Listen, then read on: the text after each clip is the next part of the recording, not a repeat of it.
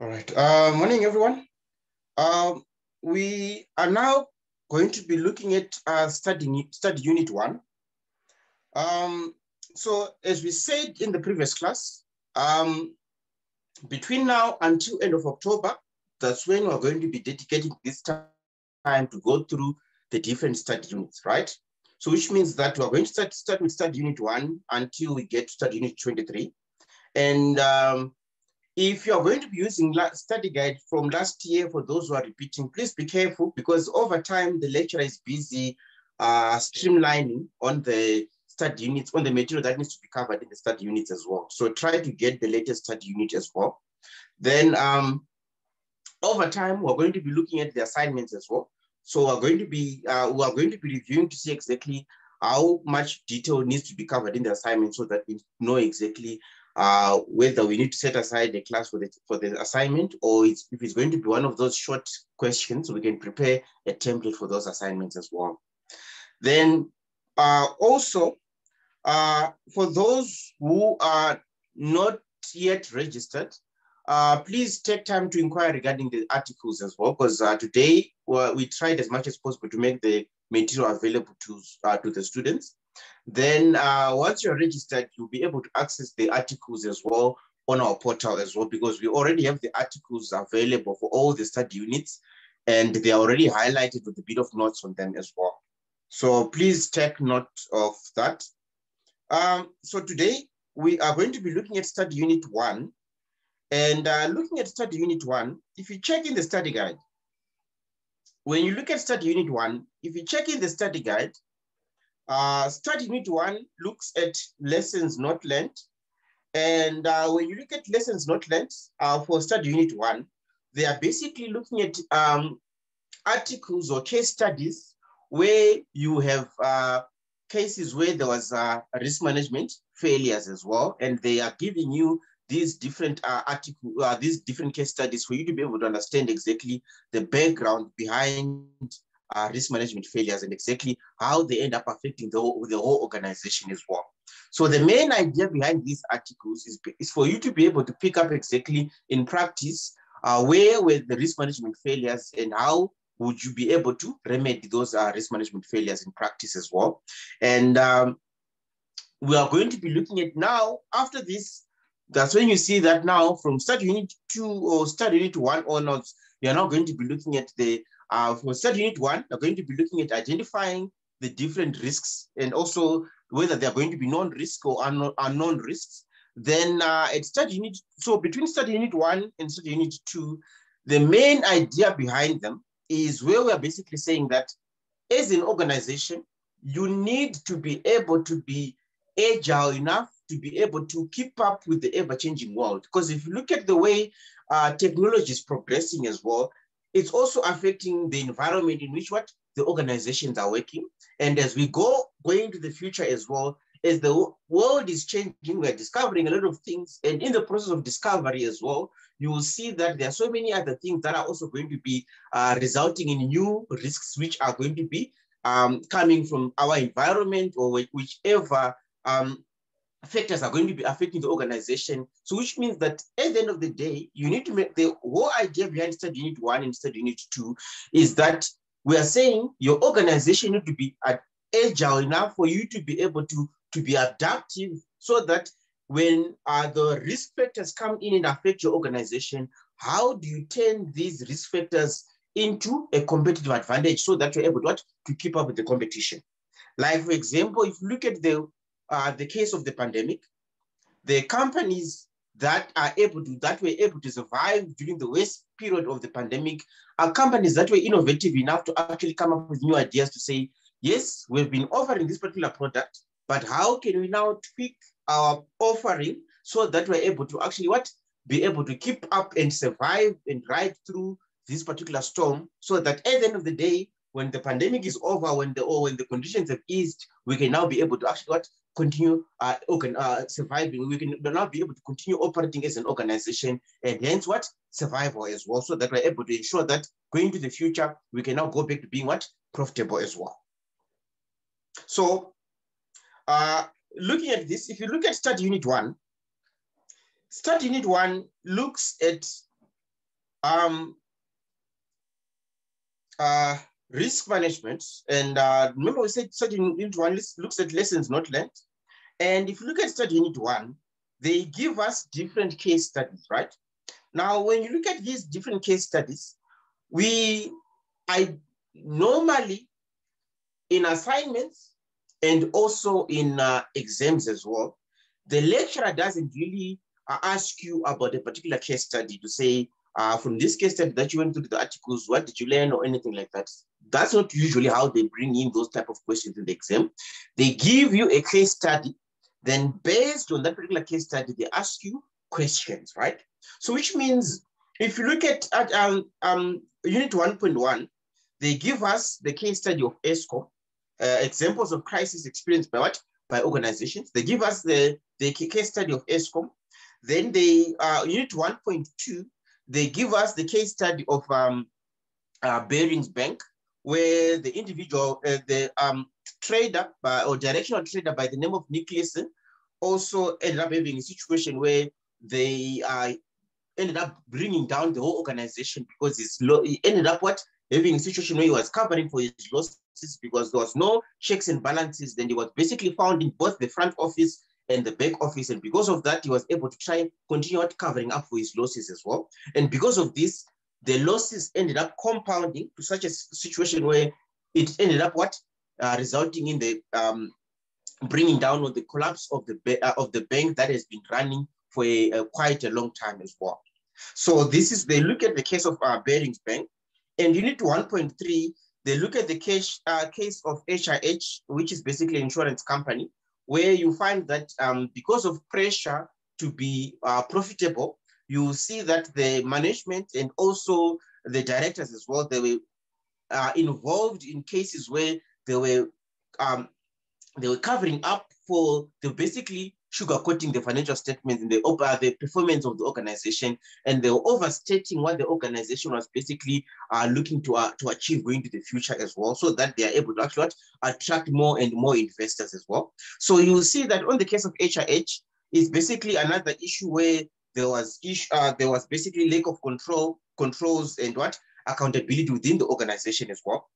Then unit 1.4, this is where you look at the case study of ComAir, where the system that was what they used for scheduling flights or scheduling booking of flights as well. And they were busy, they were in the transition of moving from one system going to another system as well. But either way, they realized that they didn't know that their system, because of weather conditions, they were clients who had booked for flights that canceled, and some of them, so some people who canceled and then they were trying to book other people as well.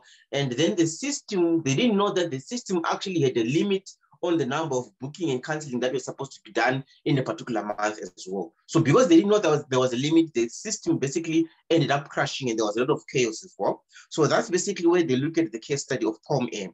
So if you look at these case studies, my advice would be go through them, where you look at the lessons not learned. So you need to go through those particular case studies. Then after going through those particular case studies as well, you need to be able to know them in practice. But historically, I don't think that is going to be those sections where you would expect to be asked either in the assignments or in the exam as well. Mainly because if they bring you questions in the assignment, in the exam, they give you information on the case study, then based on the information on the case study, you answer the questions. So for you to be able to know now historically from a practical perspective, what are the, where do you basically identify or see cases where there was a risk management failures within a particular organization as well, I'll ask you to go through these particular case studies. But my advice would be, don't spend too much of your time on these case studies, because remember, at the end of the day, we're trying to make sure that you have enough information that you need for you to be able to pass the assignments and for you to be able to pass the exams as well. So we're not going to be spending too much time on material that we know that, yes, it's important material that you need to know from a practical perspective, but for you to be prepared for the exam, I don't expect to see this case study to be something that will be brought in as something that would be examinable. So go through unit 1.1, 1.2, 1.3, and 1.4. In class, we're not going to go through them, but just go through these particular case studies so that you have a better understanding as well. Are there any questions from unit 1.1 to 1.4? Are there any questions?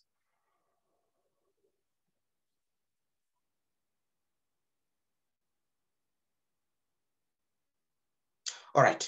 So today in class, we are going to look at unit 1.5 and unit 1.6.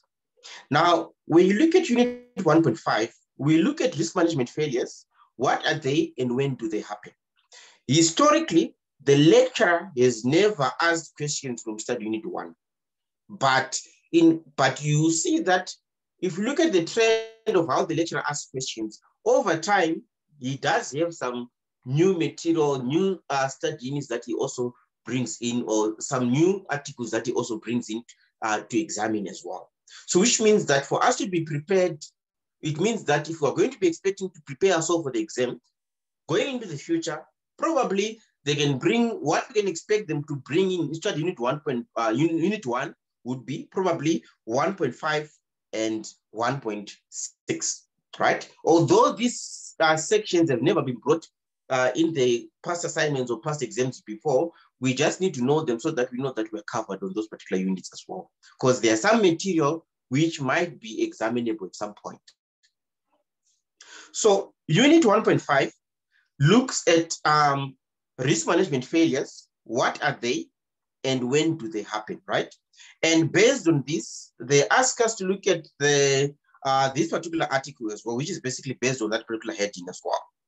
So looking at this particular article, so how we go through different articles as well, because how we go through different articles, we look at being able to address these self-assessment questions as well. So if you're able to address the self-assessment questions, it basically means that if the questions are going to be brought in the exam, most likely they're going to be bringing them or asking questions based on the self-assessment questions as well. So here they say, argue the case that LCTM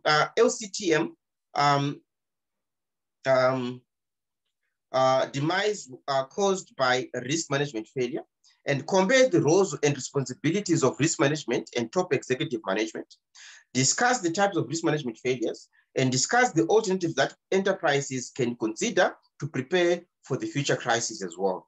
So what I would see is sections which are highly examinable is not necessarily to do with this case study of LCTM, but the bullet point number 2, 3, and 4, if ever the questions are going to be, based on the unit 1.5, we can look out for bullet points 2, 3, and 4, because it most likely they are going to give you a particular case study. Then based on that, they ask you questions so that you're able to now apply the knowledge that you have for you to be able to attempt the questions as well. So going to this case study of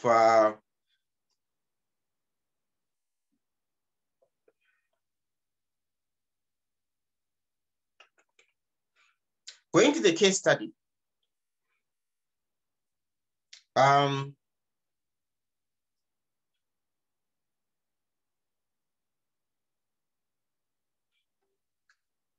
so going to the case study, on page 2 of the article, so on page 2 of the article, which is page 3 of the PDF, so on page 2 of the article,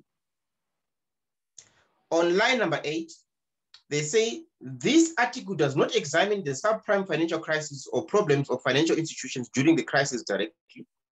Rather, it is an attempt to make sure that if risk management is blamed, it is for the right reasons. So here they say, if you skip that, the next sentence as well, they say, I therefore show when bad outcomes can be blamed on risk management and when they cannot. So in the process of doing so, I provided a typology of risk management failures as well.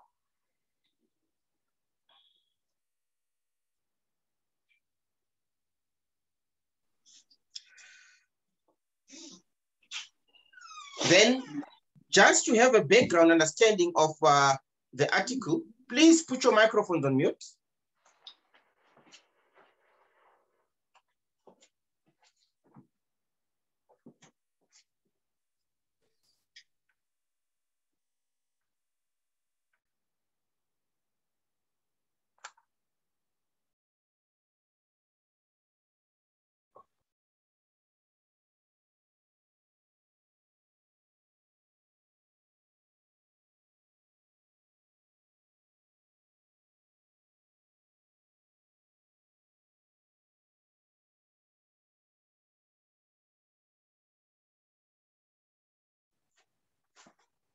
So just to have a background of the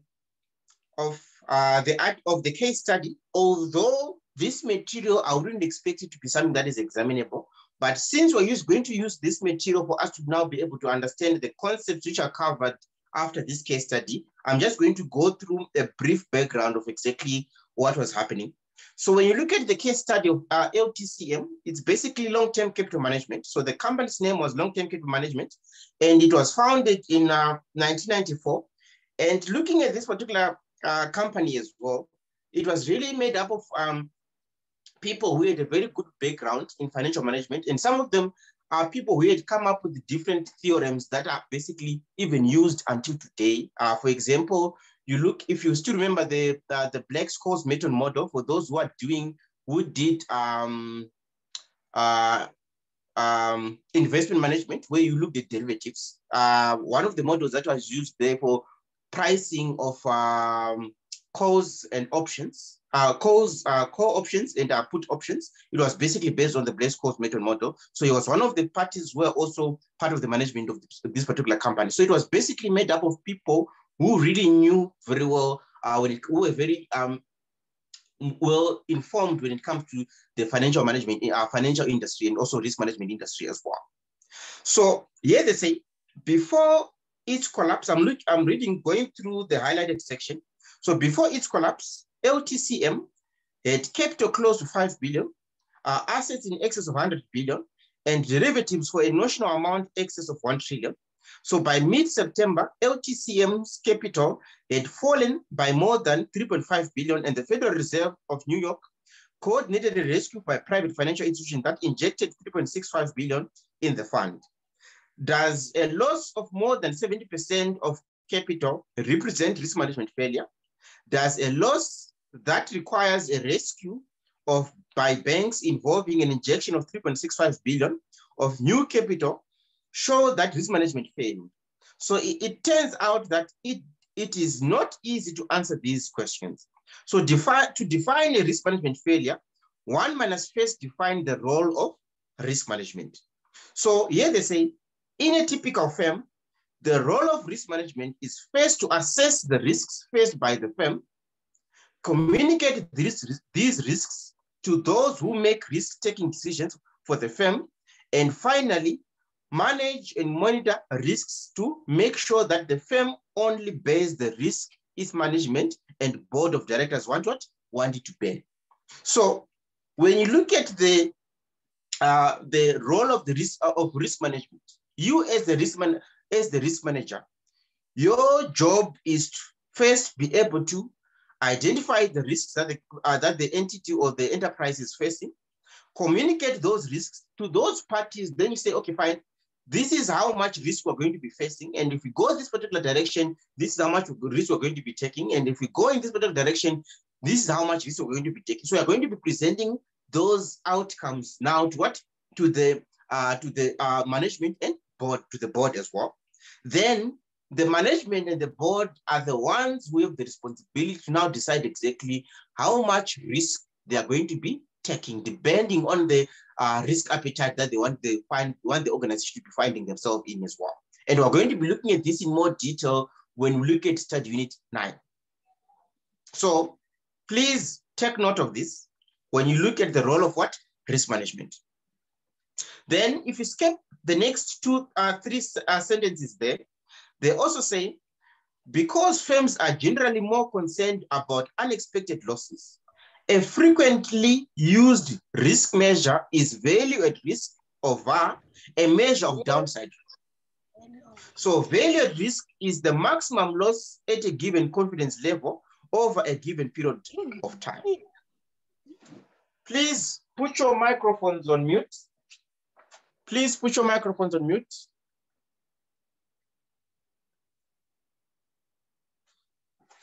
So please ensure that you always keep your, or put your microphones on mute as well, so that there's no interference when I'm presenting.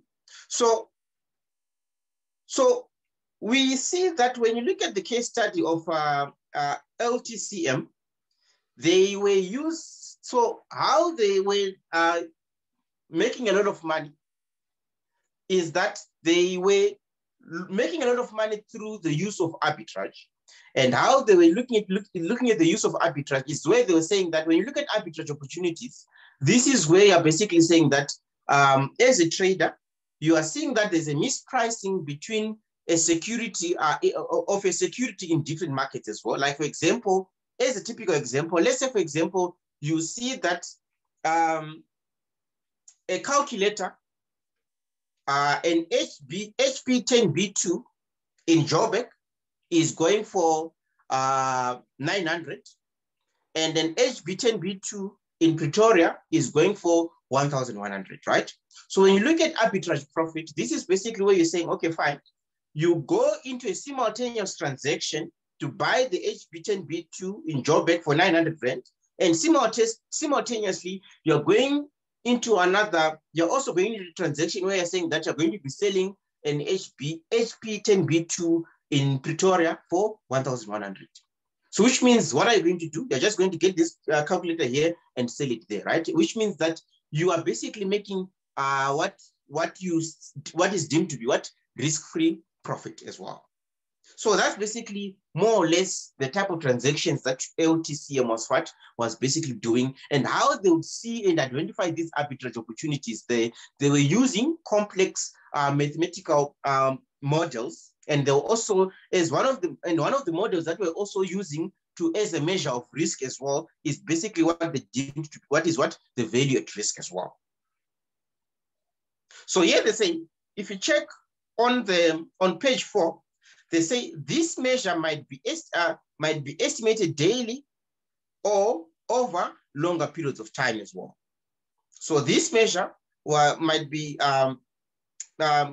estimated daily or over a longer period of time. So in summary, they say, we see that here they say, using the value at risk, they had worked out that 99% of the time, they would earn an average return of about 25%.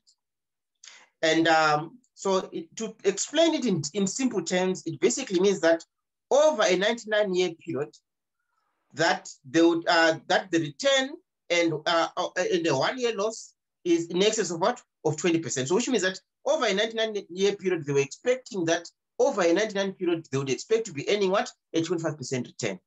Then over that particular over that particular period as well, it basically means that in a 100-year period, 99 years of the times they were expecting, according to their models, to earn a return of what?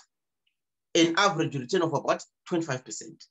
Then 1 year out of the 100 years, that's when they're expecting that maybe they might end up what? Suffering a loss in excess of what? Of 20%. So that's basically what their model was basically indicating to them. And because of this, many other banks and financial institutions were willing to give them loans, because based on their model, the chances of them suffering a loss was very minimal. So many banks were willing them to give them loans, knowing because mainly when it comes to the banks, they're willing them to give them loans because giving them loans mainly because they could see that from the historical performance, they were able to achieve that as well. And because of this, many banks were willing to give them loans. So you will see that because many institutions were willing to give them loans, it basically means that they were having a situation where their company was becoming more highly leveraged. So over time, they were becoming highly leveraged as well, because remember, it was easy for them to be able to get loans and operate as well. So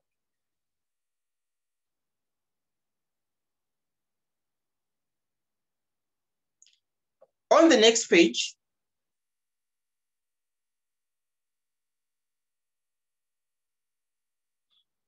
so on the next page, which is on page 5, here they say, on the second paragraph, deciding whether to take a non-risk is not a decision for risk managers. The decision depends on the risk appetite of an institution. However, defining the risk appetite is a decision for the board and top management. So that decision is at the heart of the firm's strategy and of how it creates value for its shareholders. So remember, we're saying whenever you are going through risk financing, always go back to the goal of the firm, just like what you've learned when you're doing your undergrad. What is the goal of the firm? The goal of the firm is to maximize shareholders' wealth, right? So the goal of the firm is to maximize shareholders' wealth. Now, in the pursuit of maximizing shareholders' wealth, what do we also know? We also know that the principle in financial management where we say high risk, high expected return. So which means the more risk you're taking as an organization, the higher the expected return, not the actual return, but the expected return. So now we know that the higher risk you're taking, it also means that you might end up having a higher return, or you might also end up having a higher amount of of losses as well. So which basically means that that balance now is based on the decision that is made by the by the board and top management. So those are the ones that are going to be who has the responsibility now to decide to say, okay, fine. In our pursuit of maximizing shareholders' wealth, how do we balance off between risk and return?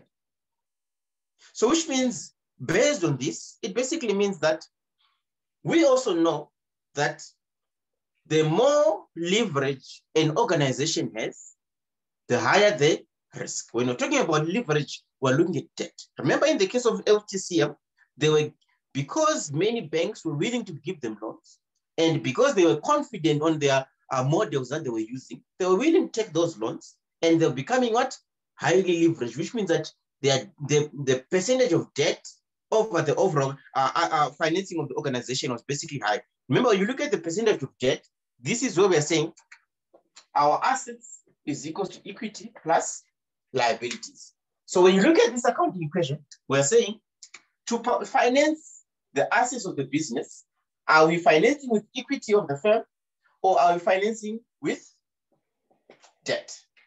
So which also means the more debt we are utilizing to finance the assets of the business, the higher the leverage. So the more debt we're utilizing to finance the assets of the business, the higher the leverage, which means that in this case, the higher the financial risk that the organization is going to be facing as well.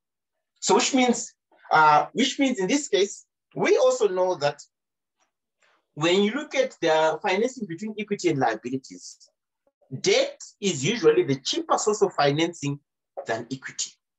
And if you look at the case of LTCM as well, it was very cheap, mainly because of the confidence and the historical track record of LTCM as well. Banks were even willing to give LTCM loans at a very at a discounted rate as well, which means that the interest that was being charged there was lower than compared to other peers of LTCM as well, which was, because remember, LTCM was a hedge fund. So which means that because of this, what do we see? Leveraging increased because they were getting cheaper loans. But what we also know, when leverage increases, risk also increases. And the risk here is the risk of the borrower of failing to repay the loans, or failing to repay the principal amount, or failing to pay back the interest as well. So we have a situation now, when you look at the case of LTCM, we have a situation where you find that they were now highly leveraged, right? Because banks were confident that based on these models and based on their historical track record, they were able to meet their obligations as well. So because they were able to meet their obligations, they were getting a lot more loans, but as they were getting more loans there, risk was increasing. Now the risk here is the risk that they might not be able to service their interest, or they might not be able to pay back the principal amount when it falls due. But at the same time, having debt is not necessarily a bad thing, because in this case, when the market was doing well, when everything was going well as well, they were able to meet their obligations. And at the same time, because they were financing their company or the firm with a cheaper source of financing, what do we know? It means their weighted average cost of capital was low, isn't it? And we also know that when you look at the relationship between the weighted average cost of capital and the value of the firm, we know that the lower the cost of capital, the higher the firm value. So the lower the cost of capital, the higher the firm value. So which means that in this case, because they were able to get debt financing at a lower cost, it means that they were able to maximize the returns or profitability in the short run. And in the long run, they were able to maximize what? The value of the firm. So that's why you see that the share price was increasing exponentially as well. But what do we know? It also means that the more debt you are also getting, the higher the chance that if there's going to be any externalities that affect the performance of the organizer, or that comes into the market, it basically means that you're now in a situation where if there's any disturbance because of high leverage, you're going to be left with a situation where you might not be able to generate that much returns, and you might not be able to meet the principal payments when they fall due, or you might not be able to to pay the interest when it falls due as well. If there's anything that happens, that affects or negatively affects the profitability of the organization. So the main thing that you need to make sure that you take note from here is this relationship where we are saying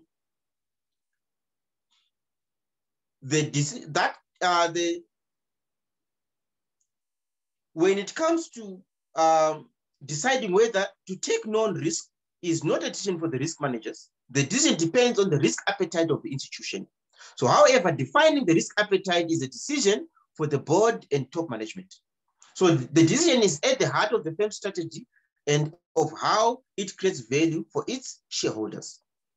So based on this, if you check on the next paragraph, on line number 5 of the next paragraph, they also give us go back to the case study where they say, for instance, having to scale back its investment because of being financially constrained, having to sell assets in unfavorable markets, lose valuable employees who become concerned for their bonuses, lose customers who are concerned about the institution being distracted or not having sufficient resources to help them, and face increased scrutiny from regulators. So which means when an organization suffers huge losses, these are the consequences now that they can end up facing. Because all these stakeholders, they're now going to be having a concern on their future, on their future relationship with the organization as well. So when a company or an organization suffers huge losses, it basically means that these are the resulting consequences of those losses as well, which basically means that they end up negatively affecting the organization. So looking at the case study, if you go to the next page, so now because of the instability in the market, they had not anticipated failures in their models because of the changing market conditions as well. So because of this, they tell us that by at the end of 1997, LTCM had capital of 7.4 billion, but decided to return roughly 36% of the capital to its investors. With less capital, LTCM could still execute the same trades. However, now to implement them, it had to borrow more and hence had to increase its leverage. So by increasing its leverage, it could boost the return of its shareholders if things went well at the expense of making more losses if things went poorly. So it was increasing leverage, a poor risk management decision. So that's basically another question that you have to look at as well. So we know that when it comes to increasing leverage, it is an exponential effect of increasing the returns, and it can also increase the losses as well. So that's basically the problem that you have when you look at your increasing the leverage. And when you look at the leverage of the firm, you're basically looking at debt financing. So here they say, so looking at the case study of LTCM, we see that they ended up suffering huge losses and the company had to be declared bankrupt, mainly because of the losses that they suffered because their models basically failed as well. And one of the causes of their models is basically was because of the change in market conditions, because of some market failures as well. And one of the other reasons was because the value at risk model that they were using was basically based on the was more suitable for banks, but not necessarily for hedge funds. So because of this, because of these miscalculations and errors in judgment as well, this resulted in what? In LTCM suffering huge losses, which end up resulting in what? The company being declared what? Bankrupt as well. So here they say, in summary, risk management does not prevent losses. So with good risk management, large losses can occur when those making the risk-taking decisions conclude that taking large, well-understood risk creates what? Value for their organization. So take note of this point as well, where we are saying risk management does not prevent losses. But at least when you suffer the losses, those who have taken the decision, they'll be understanding exactly and anticipating that if we take this amount of risk as well, we know that we can expect a higher return, but we have a higher expected return, but at the same time, we can also expect what? Higher potential losses as well. So that's basically the idea behind the case study. So from the case study, I would not expect you to know the details and the intricacies of what was really happening from when you look at the timeline or anything like that. The main thing that you need to do, that you need to take note from this particular case study is what is the role of risk management? Who makes risk management who makes the decision when it comes to what? The risk taking, when it comes to risk taking of the enterprise as well. And what is the role of the risk management of the risk manager after the board and the top management have decided to say, okay, fine, based on our pursuit of maximizing returns, this is how much risk we're prepared to take so that we're able to maximize shareholders as well. Then from there, it basically means that the risk manager now has to do what? The monitoring and reviewing of the risk-taking activities of what? Of the different departments within a particular organization. So you see that in study unit 2, they are all, well, there's the main emphasis that they're also going to go put forth in study unit 2 is that risk management historically was seen as a separate entity or separate as a separate department of the organization. But we know that going into the future, for the organization to be agile enough to respond to the ever-changing conditions in the ever-changing market conditions, it means that the risk management department has to work hand in hand with the different departments of the organization as well. So which means that based on that, it basically means that this is where we look at the cases of what? Enterprise risk management, which we are going to be looking at later on in the chapter. I think it's going to be in study unit 2. So now looking at this, we now look at the concepts that we need to make sure that we take note of from unit 1.5. So are there any questions? Are there any questions?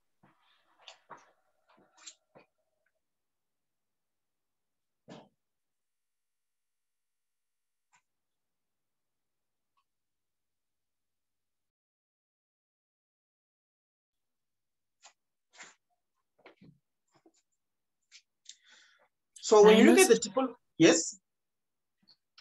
I see you're talking about articles. Where do we get these articles? All right. Those students who inquired regarding getting the trial package and those students who had registered, they were able to get these articles as well. Had you registered? Not yet. Okay, so just please make sure that you either register for the trial package or you register for you do the normal registration because for you to be able to get these articles, because you need these articles when you're going through the different study units as well. So please at least get one of the two so that you're able to access this material for you to be able to use it in preparation for the classes as well. Okay. All right. Because if you are registered or you registered for the trial package as well, you'll see that we give you a link to the Google Drive, and on the Google Drive, you are able to get all these different articles for the different study units as well. So they are there, and it's quite a long list of articles that you're expected to go through. So please make sure that you get one of the two, or just talk to me after the classes, then I can be able to link you as well. All right. Are there any other questions? Yes, there is a question. Mm-hmm. Yes, I would like to ask, where do we register to get these articles? Because it's my first time to attend this class, so I'm still new. I don't know what's All the right. procedure. Have you been communicating with us via WhatsApp? Yes, I've been. All right, just communicate with us so that you send us your email address. Then when you send us your email address, we'll be able to send you the registration form. Then you complete the registration as well. Okay, thanks. Right. Because what we do is the normal procedure would be you send us your registration form, we put you on our system, then immediately when you send back the registration form, even before you make the payment, we are able to give you access to the material as well. So it's not like we're expecting to make the payment, then we can give you access. Even immediately after we give you, you send back the registration form, we're immediately able to give you the access so that you have the material that you need to prepare for the next coming class as well. So Hello. please, yes? I'm sorry to interrupt. Mm-hmm. I registered with you guys. I sent the registration form. I keep on saying that I cannot get the material. And I even said that I'm going to pay the fees this month. And so I don't understand because I've registered. I asked for material. I'm not getting it. I'm not even getting any link. Are you able to log in? I'm able to log in because you guys are sending the Zoom ID and everything, but I don't know. Not for the online classes. On the website, because usually when you register, we send you an email, and on the email it gives you instructions to say this is your username and this is your temporary password and this is the link that you need to click so that you're able to access the course. I will check my emails because I know the email that I received, it had a statement and registration, not even registration amount, the amount for the full courses that I've registered for, but there wasn't anything like there are two emails. Usually there are two emails that we send you. One email, just check on your emails that you received. There are two emails that we always send you at the same time. One email has your invoice just to confirm how much is going to be your fee for the full year. The other email, usually the first email that you receive before you receive the invoice email is the one that is confirming it says user RM Institute user activation. Okay, what I'm going to do after this lesson, I'm going to send you a message because I'm going to check my emails. Please check your emails. You should be able to receive that email with the heading user activation. And on that email, it confirms your email address, it confirms your username, it confirms your email, your temporary password. Then it also gives you the link to say, click on this link for you to be able to access your material as well. Okay. Yes, please check your emails. I have received that email. Sorry. And I was able to log in. But exactly where do we get the information from? Once you're logged in, once you're logged in, right? If you click on courses, you'll see that the course that you're doing is going to reflect there. Yes, they do reflect. And Rsk4803. Then when you click on Rsk4803, if you scroll down, remember you get the videos. Then if you keep scrolling down, you will see that there's a link which says Rsk4803 articles. And if you click on that link, it takes you to the Google Drive. Okay, yes, I can see. All right. Okay, all right. Thank you. Are there any other questions? Yes, I have a question. This is on the material itself. There was somewhere where you spoke about the inverse relationship between capital and the firm. I'm not sure. Maybe if you can reiterate that part, I was missing it there. You mean this relationship between capital and the firm? Yes, yes. Okay, so the assets of the business is basically gives you or indicates to you the firm value. So whenever you want to find the firm value, you need to find out exactly what is the market value of the assets of the business. So which means from the accounting equation, the assets is equal to equity plus liabilities. So which means this side is where you find the capital. Is that the question? Oh, you are looking at, okay, let me give it to you as a diagram.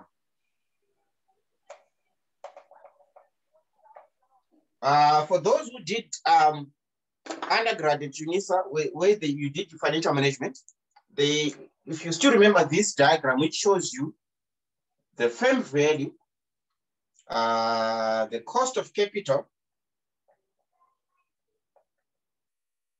and the cost of capital.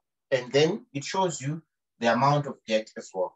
So in general, we're basically saying, we know that when you look at the cost of capital, we look at the weighted average cost of capital, right? And we say, generally, we expect that your weighted average cost of capital is basically that cost, the weighted cost of equity and the weighted cost of what? Of debt financing, right? So we know that normally, the more debt financing are utilizing, because it's the cheaper source of financing, the lower the cost of the weighted average cost of capital. But it goes down up to a certain optimum level. Then beyond this level, what starts happening? Now, when you keep borrowing too much money, it means your investors are now going to say, this person is too risky. Imagine someone who's borrowing from party A, borrows from B. Now, when they're going to be borrowing from C, C is going to say, you're already owing too many people. So which means that it's now becoming too risky because the people that you're owing is too much. So what is going to happen? Over time, as the debt is increasing, we expect the weighted average cost of capital starts increasing after a certain optimum point. So we see that we're saying, when you look at the firm value, the relationship is also something like this, where we are saying, okay, this is the optimum level. The relationship is something like this, which shows you the firm value. So to maximize shareholders' wealth, what do? It means you want to find yourself where you are able to maximize the value of the firm, right? So how do you maximize the value of the firm? By making sure that you try to minimize the cost of capital. So which means the point where the cost of capital is at its lowest is the point where your firm value is expected to be what? At its highest. So this is basically what LTCM was trying to do, where they were trying to have a situation where they knew that the more debt financing they get, up to a certain optimum level, they were able to what? To minimize their cost of capital. That's why you see that if you look at the case study as well, they ended up even what? The company ended up what? Repurchasing some of their shares because they ended up having less equity because they knew that they could get more financing through what? Debt financing. What they were trying to do is to find themselves in a situation where they're able to minimize their cost of capital because they're utilizing the cheaper source of financing, which is debt. But at the same time, they knew that the lower the cost of capital, the more they're able to maximize the value of the firm. Was that the question?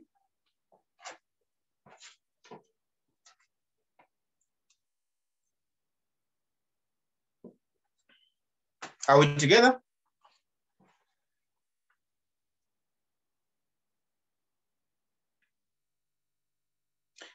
Are there any questions? Morning, my leader. Hello? Yes, I can hear you. Okay, right. Can you please just check the chat box or the chat? So I think some people also have posted something on the chat.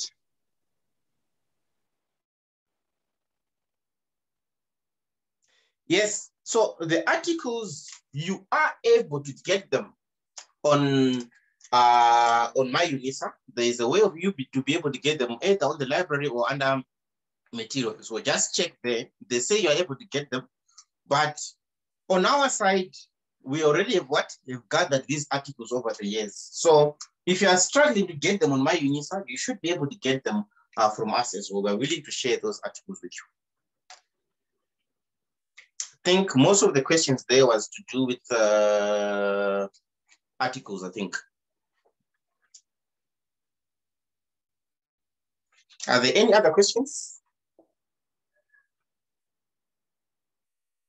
My leadership. Yes. Yeah. I'm not sure whether it's me on this side, because I can hear you loud and clear when you're presenting, but in terms of seeing the screen, the diagrams that you're talking about, I can't see them.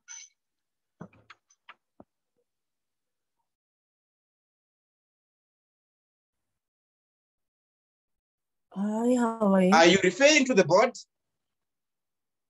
I'm referring to the screen that you are presenting. I can't see anything, but I can when hear I'm you. sharing things via Zoom? Yes, correct. I'm not sure what would be the problem, because I also usually I have a secondary device that I usually can you assist? Can you assist? Can we try to see if we can assist him?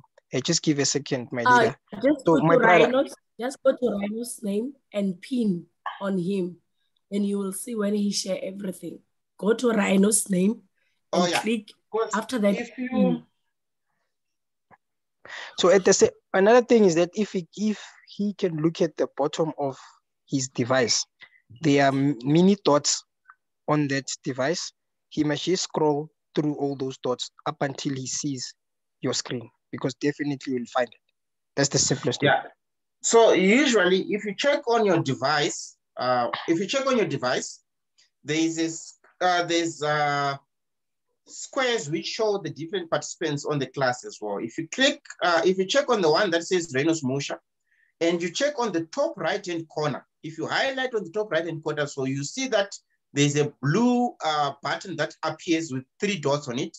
And if you click on it and you say pin, it would mean even when other people are participating, you will still be able to see whatever I'm sharing as well. So yeah, the settings, they changed a bit, I remember last year. So because of this, it means that for you to be able to continuously see what I'm sharing, and whether it's on the board or it's going to be on the PDFs that I'm going to be going through, just click, if you check on where it says Reynolds Musha, one of the participants there, on the top right-hand corner, and if you click on it, you see, and you click on pin, it would mean that no matter what happens, you are still able to continuously see what I'm sharing as well.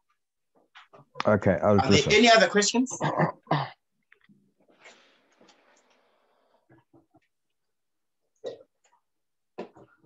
Are there any other questions?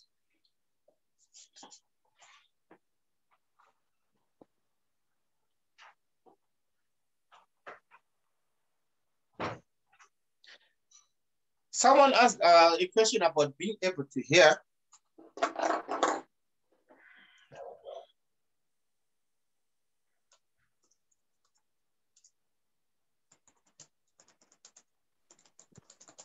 So Rhinus. Yes. I want to check, I haven't registered yet with you. I want to check the cost doing this for 4803 alone. All right. Can you chat with me on WhatsApp? Then I'll give you the link for you to be able to get that information as well. Okay. The WhatsApp that has been created. Direct message, preferably. Okay. Can I get your number? All right. Just check with the guy who's running the admin on the WhatsApp group. There. You'll be able to. Right, you'll be able to get the information. All right. Okay. Thanks. All right. Are there any other questions?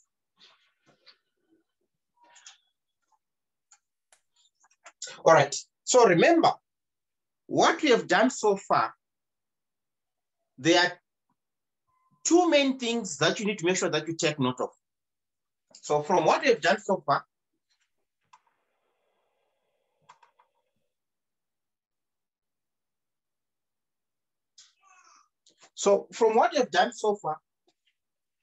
most of the material that we've looked at on the case study is not something that I would say is examinable, but there are two main principles that you needed to take note of from those from that material. The first thing is the different roles of these parties when it comes to the issues of risk taking of the organization. What is the role of the risk manager, and what is the role of the top management and the board as well? So please, you need to be able to understand this, because going into the future, when we're going to be looking at the issues of risk as well, risk taking of the organization, you need to understand the roles of these different participants. The intricate details of what happens to LTCM, yes, we went through it, but it's not important.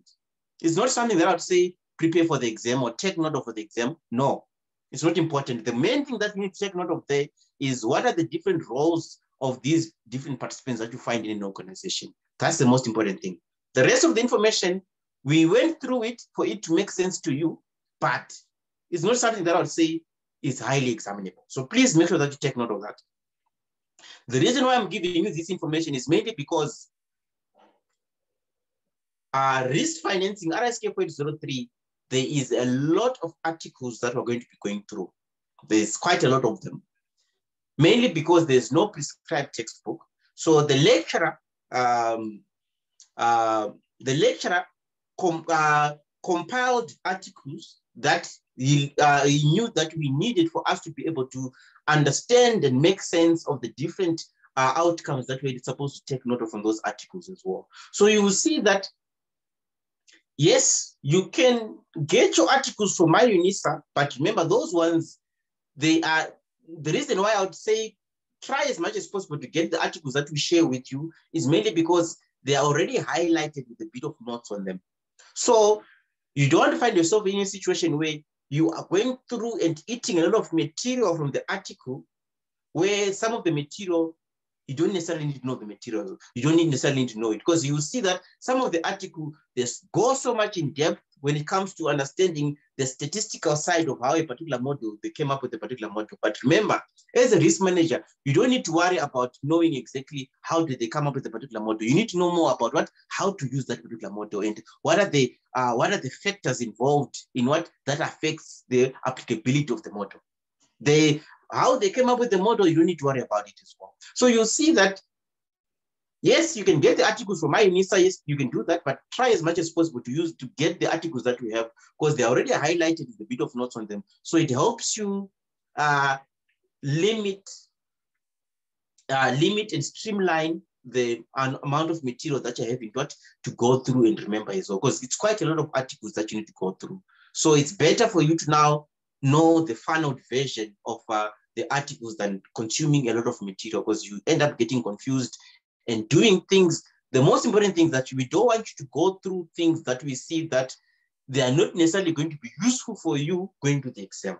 There's no point in doing that. Yes, you can now know about the breakdown of a particular model, but you're really wasting time, because it's a lot of material that you need to make sure that you go through. Why? Because you don't have a textbook. If it's a textbook, it's more straightforward on exactly knowing what you need to consume, what don't you need to consume. But when it comes to articles, you need to be very cautious. And if you're going through the articles by yourself, please make sure that you always have this study guide handy with you.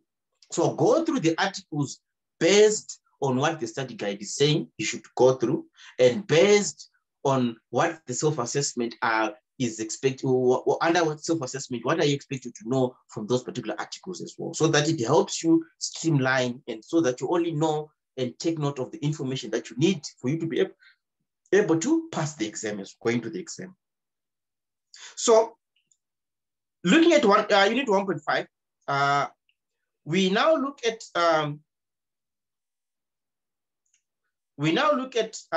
the typology of risk management failures. And on line number 5, they say 2 types of mistakes can be made in measuring risk. Known risks can be mismeasured, and some risks can be ignored, either because they are unknown or viewed as non-material. So once risks are measured, they have to be communicated to the firm's leadership. So a failure in communicating risk to management is a risk management failure as well. So because remember, you want to make sure that whoever is making that risk management decision to say, this is how much risk we're prepared to take, whoever is making that decision, they need to be well informed on exactly what risks are they going to be taking and what are the consequences of what taking that risk as well. So after management decides what kind of risks to take, risk management has to make sure that the firm takes these risks. So in other words, risk managers must then manage the firm's risks, a task that may involve identifying appropriate risk mitigating actions, hedging some risks, and rejecting some proposed trades or projects. So do you see that if you look at the actions of, if you look at some of the case studies that we looked at, like for example, if you look at the case study of Barings Bank, you had a situation where Nick Leeson was basically just taking risk on his own. There was no oversight. There was basically no review, and he was basically acting on as both the front office and the back office, which basically means that there was very little room for accountability. And because of this, it basically meant that he was able to now take on so much risk than what the organization was willing to take. Why? Because the management was now put in a situation where they were willing to turn a blind eye because he was making a lot of money for the organization. He was making hundreds of millions in British pounds of profits for the bank. And at 1 year, he was actually able to get a bonus of about 10 million pounds, mainly because of what? Because of his trades. So because of this, because he was making a lot of money for the bank, they're willing to turn a blind eye on his activities as well. So because of this, what do we see?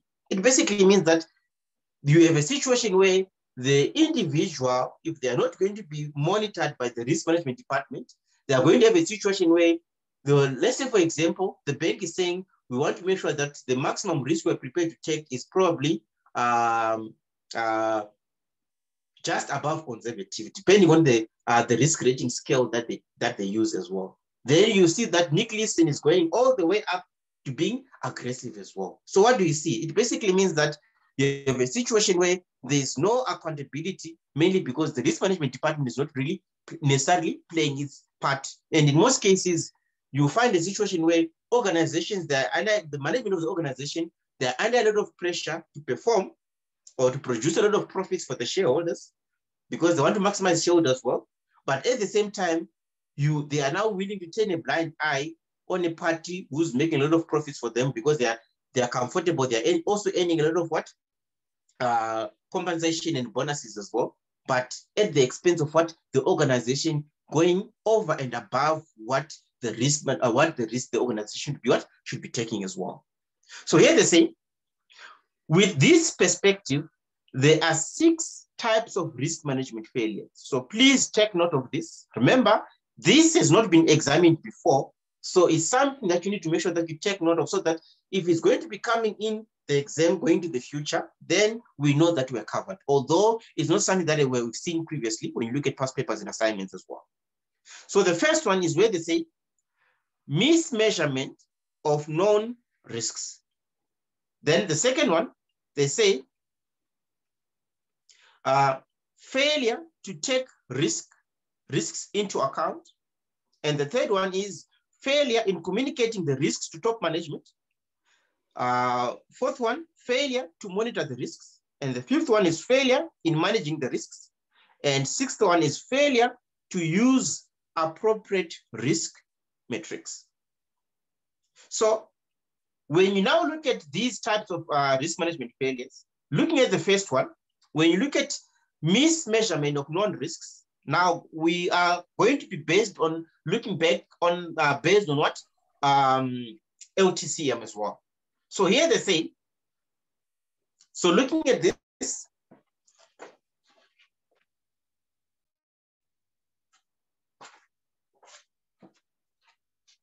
on line number 4, they say, risk managers could make a mistake in assessing the probability of a large loss or the size of a large loss if it occurs.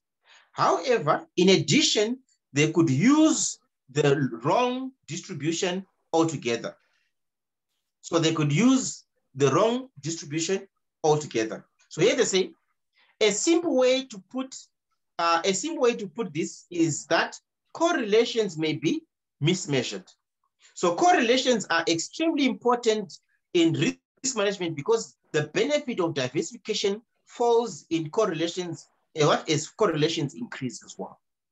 So when you look at mismeasurement of known risks, we're basically saying that you are looking at this situation where you are using the wrong distribution. So which means when you're using the wrong, yes? Just a question before you move on. Just to understand, on failure in managing the risk, I wanted to understand, are we referring to risk managers or managers? Because my understanding on that fact is that you do have other legislative that says the role of managing the risk lies with the risk owners. And then as risk managers, we are there to coordinate and monitor that risk in terms of its materialization and to ensure that if ever there are emerging risks, we are able to advise managers. So I wanted to understand in which sense now here we are referring to failure in managing the risk. We are referring to managers or risk. That's point number 5. I'll explain it in detail when we come to point number 5, because now remember we're going back. We're now looking at these risk management failures one by one as well. And we're still on point number 5. So I'll explain it in detail, and I'll also highlight your question as well when we get to point number 5 as well. Okay, no, thanks. All right, so on the first, remember they say, if you check here, they say the first one would be mismeasurement of non-risks, right? So we're going back to now to all these risk management failures and looking at them in detail as well. So the first one that they give us, when you look at mismanagement of non-risks, this is basically where you look at what? The use of the wrong distribution altogether. Like for example, when you are using the binomial distribution instead of using the normal distribution or any of those assumptions as well. Then they also look at the issue of when you look at the correlation. Let's say a simple way to put this is that correlations may be mismeasured as well. And if you mismeasure correlation, you are failing to now account to see exactly how much risk are you taking. Because when you look at correlation, you are looking at a situation where we say your correlation coefficient varies between -1 and +1. So this is where you find your correlation coefficient. And when you look at this, we know that when it's +1, this is where you say, when it's somewhere here in this particular direction, this is where you say your correlation coefficient is what? Positively correlated. And this region is where we say the correlation between two variables is negatively correlated. And when you look at 0, this is where we say there is no linear correlation.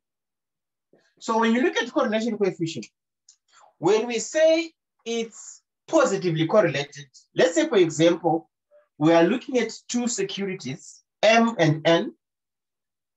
When we say they are positively correlated, we're saying, for example, when you look at the relation between the returns over time, we're saying when the return of security M goes up, if they are positively correlated, we're also expecting the return of security N to go up as well.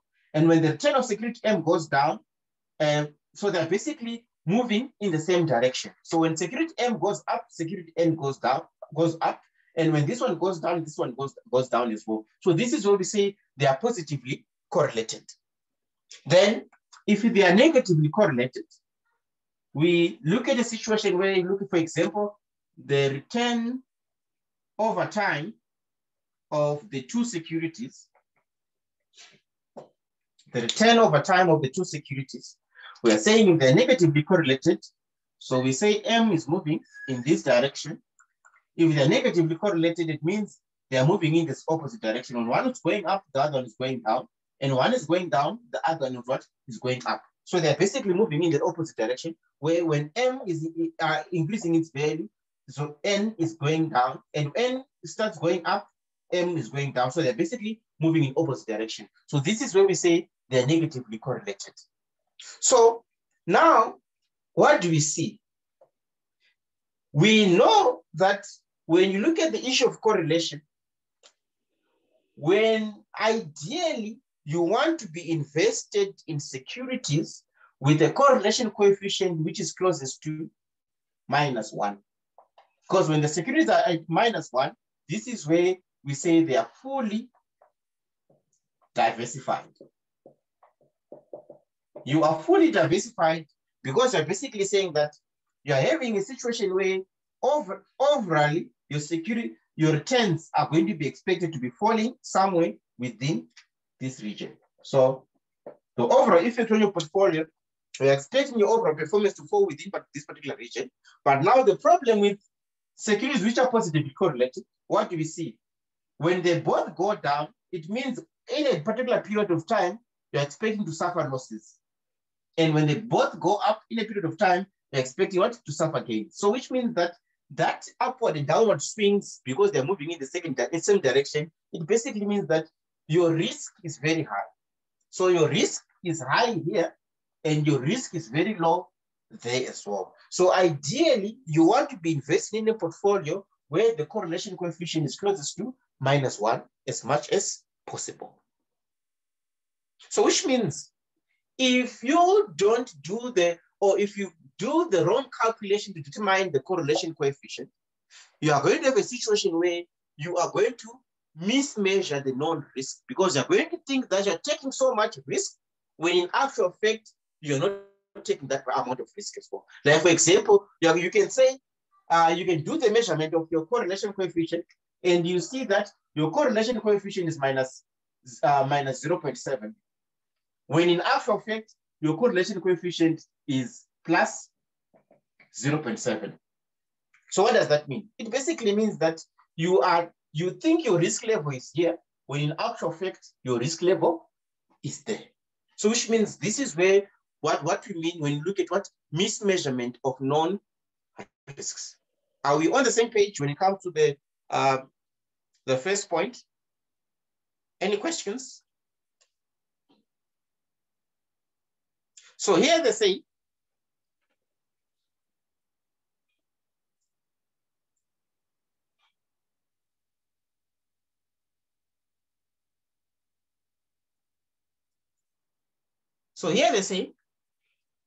with the LTCM example, it could be that the true probability of a loss of 70% was higher than 1%, say 25%. So which means that they are basically saying here, we thought that the risk, when you look at the case study of LTCM, they thought that for them to be able to suffer a loss of 25%, they thought that it was for them to be able to suffer a loss of 25%, the probability of them suffering that loss was, they thought it was 1%, when in actual fact was what?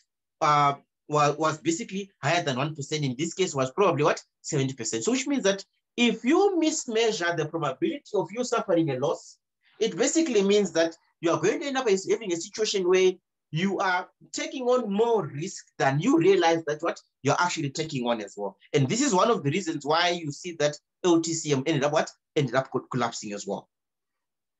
On the next page, on paragraph number 3, they also say, when an institution has many positions or projects, the risk of the institution depends on how the risk of the different positions or projects are related.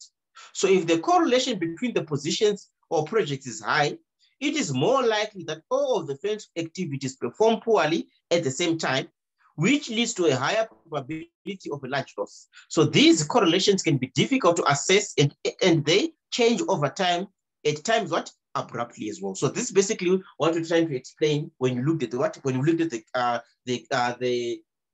line between when you look at the measurement of what correlation coefficient there. So which means the more the correlation coefficient is going towards one the positive one, the higher the risk that you're going to be that you're going to be taking as well. So here they say, so in this case, risk managers could not be expected to know that what correlations will be, but their assessment of the risk of a portfolio or of the firm would depend on their estimates of the distribution of the correlations. So in this case, it would be possible for realized correlations to be different from their expected value, and yet there would be no risk management failure. Then if you skip the next paragraph, they also say, historical data is at times of little use because a known risk has not manifested itself in the past.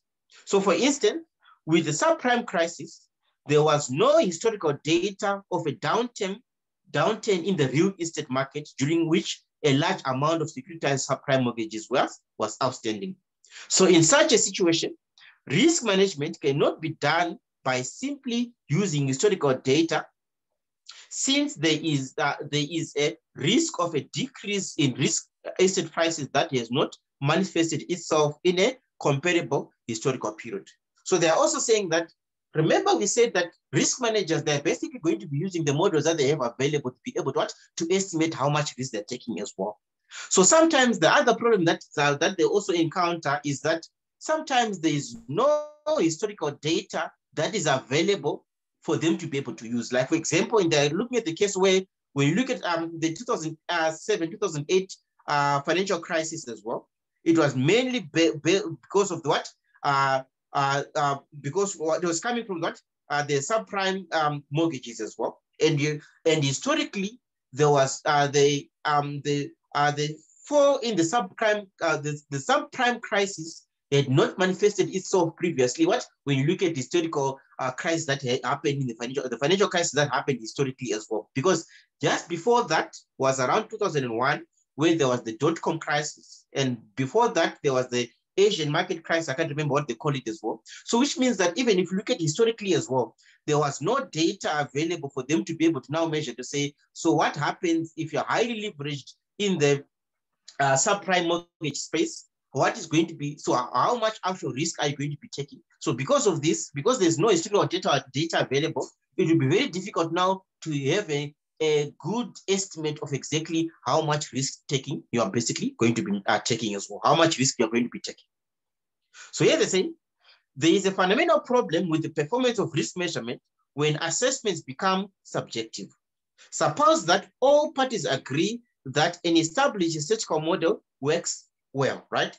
So which means, here they say, as risk management moves away from established quantitative models, it becomes easily embroiled in intra-firm politics. So at that point, the outcome of the firm depends much more on the firm's risk appetite and on its culture than its risk management models. So here they're saying, so there are some cases where the established models that they basically agree to use, you are having a situation where the other departments are basically saying that they're telling you that, so you have a situation where, in addition, then a risk manager established and questions the reliability of a statistical model used by experts in the field concerned. So which means, remember we said, as a risk manager, you use the models that you have available for you to be able to utilize as well. So some of the issues that you might have a problem in is where you are told by experts in a particular field that these are the models that you're going to be using. But as you're using these models, you start having problems or start seeing some question marks on those particular models that you're basically using now. So you are trying to avoid a situation where you are bogged up in company politics, where you're arguing about the reliability of a problem, when in the world out there, the market is constantly evolving. So you don't want a situation you're now caught up in a situation where you are checking on the reliability of the measurements of the risk. That is going to be measurements of the risk based on the model that you are recommended to use. But at the same time, the market is constantly changing, which means that you are bogged up in arguing about the reliability of a model than actually measuring the risk so that you're able to keep up with the continuous changes in market conditions as well. So that's another issue that you also that also arises where there's that results in mismeasurement of known risks as well. So are there any questions regarding the first risk management failure? Are there any questions regarding the first risk management failure?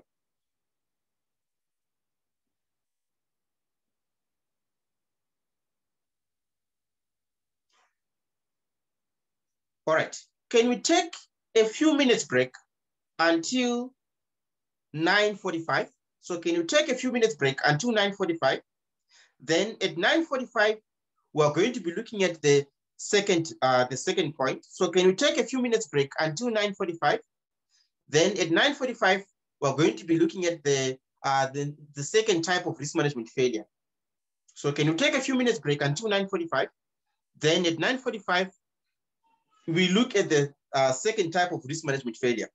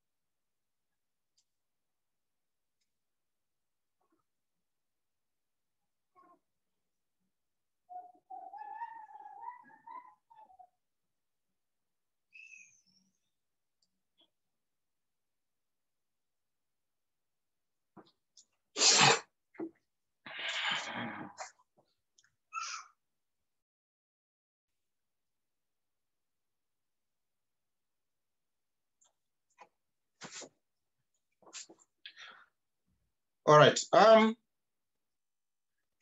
On the next point,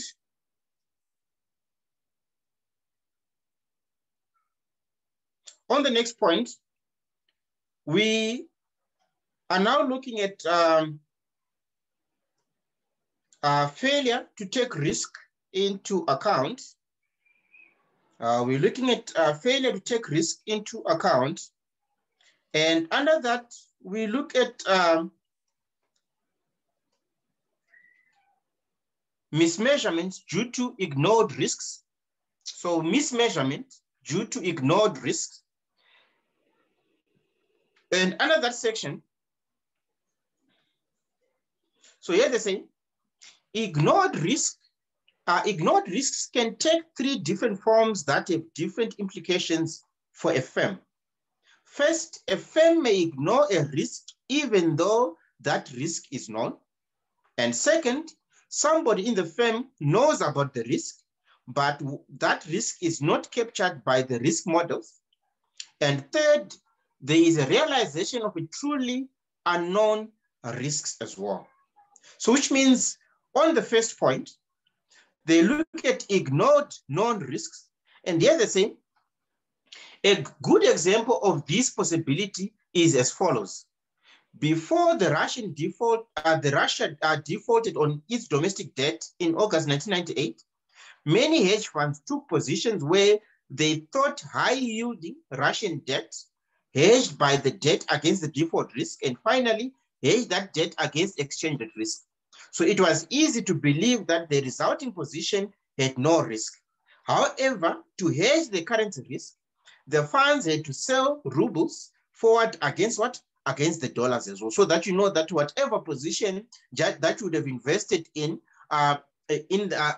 Russia, when you're now looking at liquidating your position back to US dollars, there you would have already covered your position by entering into into a long forward contract as well. So which means that because they didn't enter into a short forward contract, so which means that because LTCM had not taken that particular position, it basically meant that even though they had not taken into account the risk that they might be an issue when it comes to the exchange rate risk there, it basically meant that they ended up suffering losses when they were now trying to liquidate their position, which were in rubles, going back to the US dollar as well. So that's basically where you look at, if you look at the case of LTCM, this is where they ignored non-risks, which means that they ignored the non-risks with the idea that eventually they would be able to sell their position without necessarily being that affected by the movements in exchange rates as well. Then they look at mistakes in an information collection. So the next point would be mistakes in information collection, where they say, if some risks are not accounted for when risk is measured for a firm, the risks left out are not adequately monitored, and they become large because organizations have a tendency to expand unmonitored risks. For instance, consider a trader whose risks are only partly monitored. Typically, traders have a compensation formula that involves an option payoff. They receive a significant share of the profits they generate, but they do not have to give back the losses. So if only some of the risks of a trader are monitored, he can increase his expected compensation by increasing the risks that are not monitored without suffering any of the consequences. So which means that when you look at mistakes in information collection, this is where you identify that the risk that the trader is going to be taking. Then you are now going to say, based on the risk that we've identified, this is how much risk we are prepared for you to be able to take, and we are going to be monitoring this set of risks as well. So now you have a situation where there are those risks that you've identified and you're going to be monitoring. Then there are those risks which are also existing, but there is no information available for you to be able to use or put in your model that you're going to be using to monitor the trader as well. So what the trader would now do is that for them, we know that the higher the risk, the higher the expected return. So what do?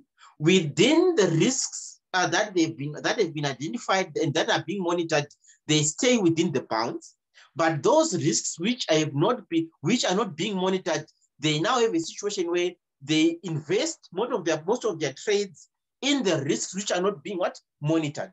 So which means that overall, their risk taking is now way up, but at the same time, based on what is being monitored, the organization is saying that you're within the bounds, but overall, they're way over the bounds. And they know that even if they go way over the bounds, they know that if the risks pay off, it means that the returns are going to be high. And at the same time, they're going to be compensating a higher bonus as well. But if the risk, if there's going to be a higher losses as well, what is going to happen? The company is the one that is going to be suffering, or the investor is the one that is going to be suffering. But at the same time, the trader themselves are not going to be the ones taking a hit for the losses as well. So that's basically where you look at mistakes in information collection. So that's another issue. Then they also say accounting for all the risks in risk measurement is a difficult and costly task. However, not performing that task for an organization means that the firm's top executives are managing the company with blinders on. They see only part of the big picture they have to understand to manage effectively. So which means that because they are only monitoring part of the risk, not the overall risk that they are basically going to be exposed to as well, it basically means that the company or the top management is only going to be making decisions on part of the overall risk of the organization. So the organization is faced with so much risk, but they're only taking on making decisions based on part of the overall risk of the organization, which basically means that they are not making a decision based on all the information that they would be having available as well. Then we also look at unknown risks, and here they say other unknown risks may not matter simply because they have a trivially low probability. So there is some probability that a building will be hit by an asteroid, but that risk does not affect any management decisions. So ignoring that risk has no implication for risk management. So here they say, because of this, they have to conclude that they do not capture all the risk in their models, and therefore some capital has to be made available to cope with unknown risks as well.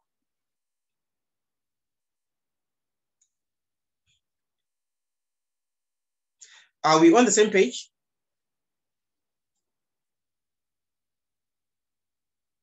Any questions?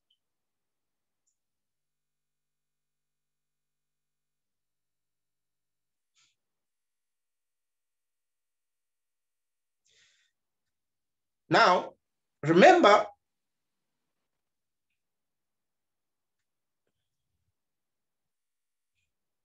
the third risk management failure looked at failure in communicating the risks to top management. So the third type of risk management failure was failure to communicate the risk to top management. So when you look at that failure, this is where we look at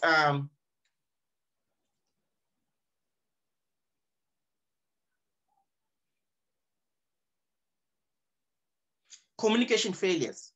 And here they say, risk management is not an activity undertaken by risk managers for risk managers. Rather, it is an activity undertaken to enable the firm to maximize shareholder value by taking optimal decisions across the firm. So if you skip the next sentence, they say, therefore, risk management has to provide timely information to the board and top management that enables them to make decisions concerning the firm's risks and to factor the firm's risk in their decisions. So in order for the board and the top management to understand the risk situation of the firm, the situation has to be communicated to them in a way that they can understand properly. So this is basically where you look at what failures in communicating the risk as well. So when you look at failures in communicating the risk, this is where you are now having to, so which means that one of the ways that you can avoid the issues of failure in communicating the risk is where we are saying that as a risk manager, when you're presenting the risk that you've identified to the top management as well, you need to be able to avoid the use of what? Technical jargon. Because if you start using technical jargon, mainly because some of the parties in the who are going to be making decisions when it comes to risk management, they might not fully understand the technicalities or the technical terms which are going to be utilized, and which means that we are going to be using too much technical jargon. We are having a situation where the party who's supposed to be making the decision, they're going to be making the decision but at the same time, not fully understanding exactly what are the implications of the risk that they're going to be taking as well. The next one is combining point number 4 and point number 5, where we look at failures in monitoring and managing the risks. I think this is where someone was asking questions there as well. So here they say, risk management is responsible for making sure that the firm takes the risk that it wants to take and not others. So as a result, risk managers must constantly monitor the risk that the firm is taking, and further, they have to hedge and mitigate known risks to meet the objectives of the top management. So when you look at managing risk, this is basically where we are saying that they have to do what? Do the hedging and what? Mitigating the known risk to meet what? Objectives of the top management. When you're looking at hedging the risk, this is where you can look at what? The use of, for example, derivatives to what? To mitigate the risk of what? Of the organization. Like, for example, when you can look at the use of the derivatives, this is where we are now going to be saying, as part of risk management or as part of managing the risk, we are now going to be using, for example, either entering into a forward contract, entering into a futures contract, entering into an options contract, or entering into a swap transaction, where you are now going to be what? This is basically some of the tools available for you to be able to what? To manage the risk of the organization as well. So here they say, for the typical non-financial firm, risks often change slowly. So not so for financial firms. For a financial firm, risks can change sharply even if the firm does not take new positions. So the problem arises from the fact that financial firms have many derivative positions and positions with embedded derivatives. So over time, these positions have become more and more complex as well. As we have seen when you look at the 2007-2008 financial crisis, where they were now packaging these subprime mortgages as well and selling them to investors who didn't really understand these these new instruments that were being sold in the market as well. So which means that over time, when you're now looking at the use of derivatives as well, you have a situation where the trader might not fully understand the implications on the underlying asset when it comes to the derivative as well. Because remember, when it comes to the derivatives, the value of a derivative is basically derived from what is happening to the underlying security as well. So which means that if you're not understanding exactly what are the risk factors affecting the underlying security, it also means that you're not going to be able to fully comprehend the risk factors affecting what? Your derivative as well. So that's basically what they're looking at when you're looking at what? The failure in monitoring what? And managing the risk as well. Then here they also say, when the risk characteristics of securities can change very rapidly, it is challenging for risk monitors to capture these changes and for risk managers to adjust hedges appropriately. So this challenge is especially great when risk characteristics can change dramatically for small changes in the determinants of security prices. So as a result, risk managers may fail to adequately measure risks or hedge risks simply because risk characteristics of securities change too quickly to enable the managers to assess these characteristics properly or to put on correct hedges as well. So they also go on to say, in large complex organizations, it is also possible for individuals to take risks that remain hidden for a while. So a trader might have constructed a complicated position that only he understands. So this position might be such that under such circumstances, it could lead to large losses. So the position might use securities that are not incorporated in what? Risk management system of the organization. So because of this, it basically means that the risk management system of the organization might not be able to fully comprehend the risk implications of what? Of the positions taken as well. Then on the next paragraph, they also go on to say, the effectiveness of risk monitoring and control depends crucially on an institution's culture and incentives.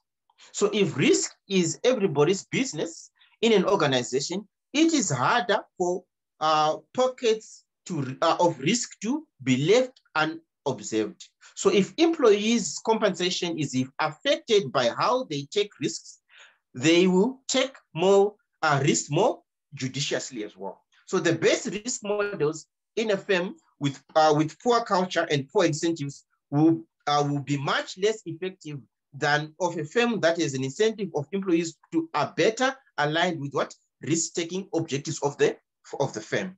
So here they're basically saying that you don't want to have a situation where the incentives of employees' compensation are more on the returns than managing the risk. So they're basically saying that the incentives of the organization, when it comes to the employees, must be more inclined with the risks that the employees are taking than not necessarily what the returns that they're generating there as well.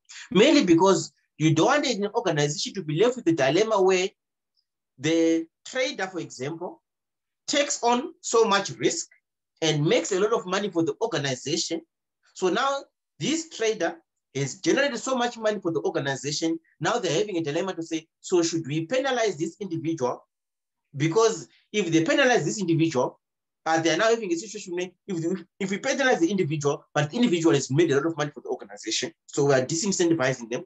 But at the same time, you are also saying that this individual has gone over and above the risk limits. So ideally, you are basically saying that you must ensure that you have a risk culture where individuals are incentivized to stay within the risk limits. Because if they're going to be staying within the risk limits, it basically means that you are avoiding a situation where you end up penalizing an individual or a trader who has gone beyond the risk limits and end up making a lot of money for the organization. So, which means that you don't want to have a situation, that particular situation, mainly because you are now going to have this culture or a culture within the organization where traders can end up disregarding the risk limits of the organization as well.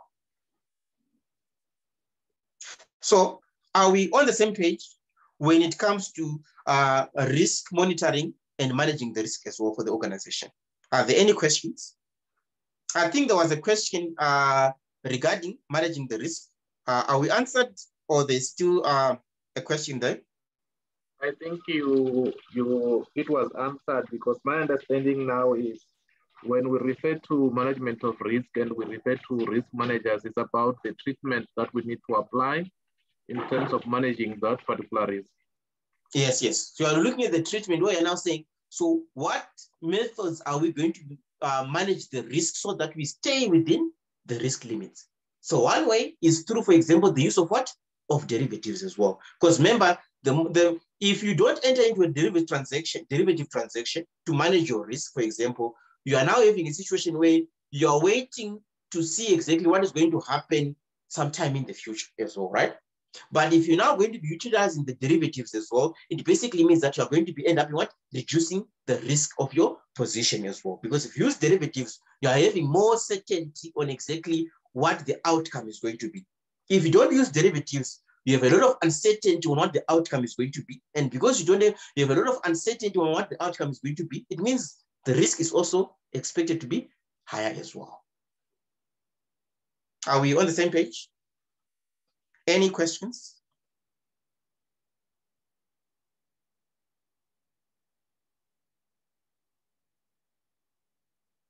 All right. On the next point, we look at risk measures and risk management failures. So we look at risk measures and risk management failures. And yet they say, so far, we have taken the risk matrix as given. We now show that focusing on risk metrics that are too narrow may make it harder for management to achieve its objectives. So specifically, risks that management would consider important can be left unmeasured and ignored. So a widely used risk measure in financial institutions is a daily value at risk measure for trading activities. Now, focusing on the daily market value at risk, though intellectually satisfying for risk managers because the most up-to-date quantitative techniques can be brought to bear on the problem can only be one part of the risk management and not the one that top management should focus on. So top management has to focus on the longer run implications of what? Of risk as well, because we need to find out exactly, so what is the long run implication of the risk? And in the long run, how much risk are we going to end up finding? How much risk are we going to end up finding ourselves in, instead of just focusing on what? The daily risk measurement methods as well. So which means that you have to look at the long run implications than what? Considering or being bogged down in what? Short-term implications when it comes to risk measurement as well.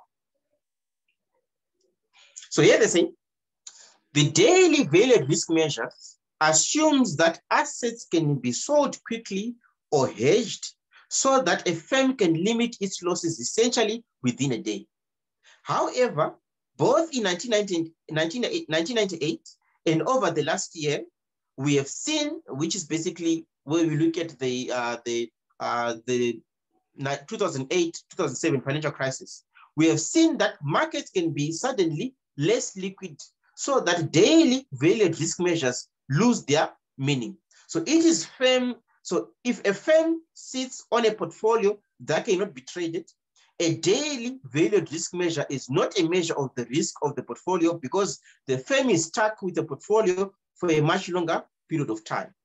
So which means when you look at these daily risk measures, we have a situation where we know that normally when the financial markets go through financial crisis, one of the reasons why many parties end up having large losses is mainly because of the illiquidity in the market. It's not easy for you to now be able to liquidate your position.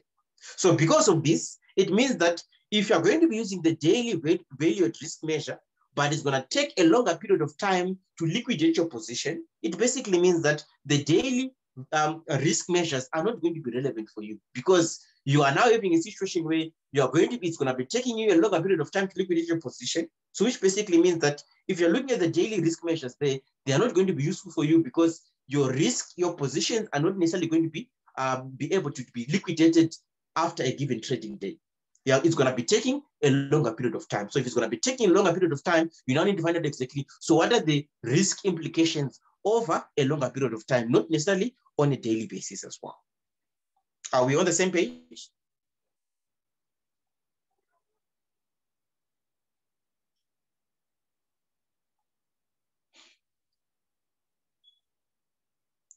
So when it comes to article for unit 1.5, so when it comes to the article for unit 1.5, please take note of the roles of the risk manager and the roles of the top management top management and the board of the organization as well. So please make sure that you take note of those two, the role of the risk manager and the role of the top management of the organization, to say when it comes to risk, what is the role of the risk manager and what is the role of the top management, because we need to be able to understand these different roles going to the future.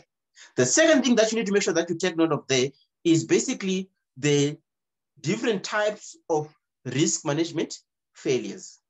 So please make sure that you take note of the different types of risk management failures. Remember, we are given the case study of LTCM, but don't worry much about the intricacies of exactly what was happening with LTCM. The most important thing that you need to make sure that you take note of is those two things: the role of the risk manager, the top management, and also the different types of risk management failures. Are we on the same page? Any questions?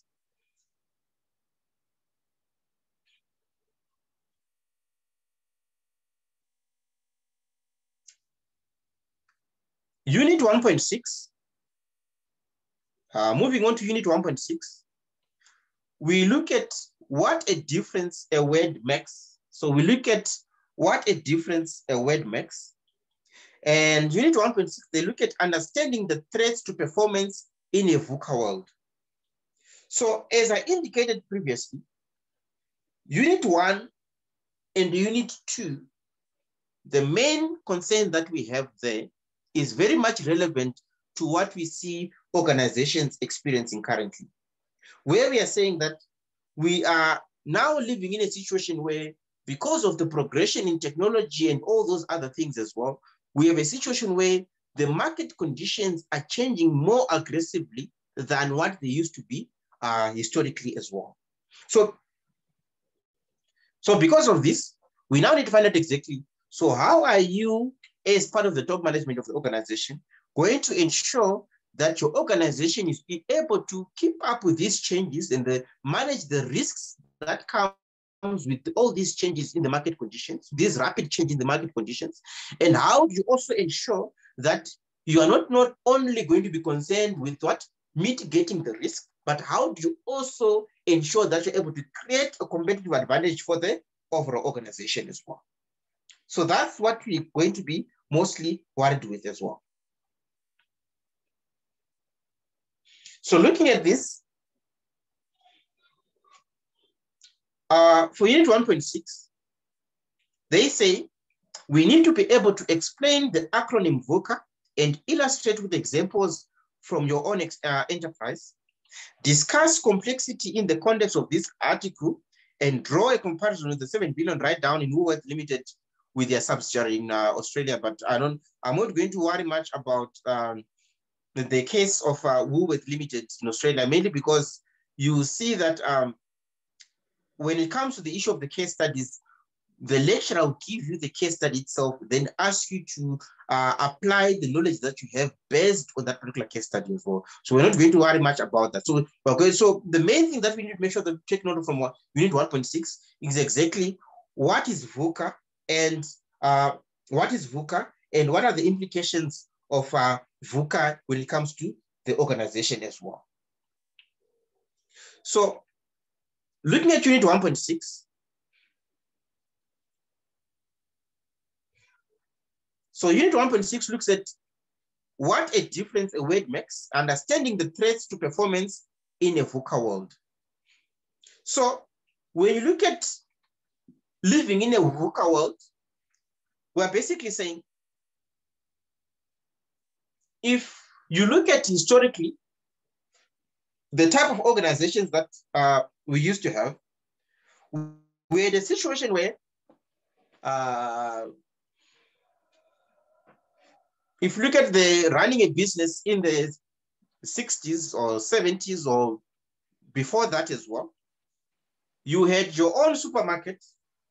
You had your own supermarket that was selling groceries, that was selling whatever you were selling there, whatever goods you were selling. So you realize that historically, when it comes to managing your risk, it was very much easier to manage your risk, mainly because there were not that many factors that were affecting the running of your organization. But now, over time, because of globalization, what do we see? There is a lot of risk factors that we're going to be taken into account, mainly because we're now living in a global community. Which means that even when you look at the issue of competition itself, historically, back in the olden days, we had a situation where the people or the competition that you were worrying about, whatever goods or services that you were offering, were basically the competitors, which is other supermarkets that you could see within your surrounding as well. But now, because of globalization and the progression in technology, we see that your competition can be anyone in your region, anyone in other countries. You can even be competing with another company in what? In the US as well. And you see that even now the competition is becoming even more and more intense. Like, for example, you hear that Amazon is trying to set up its operations in what?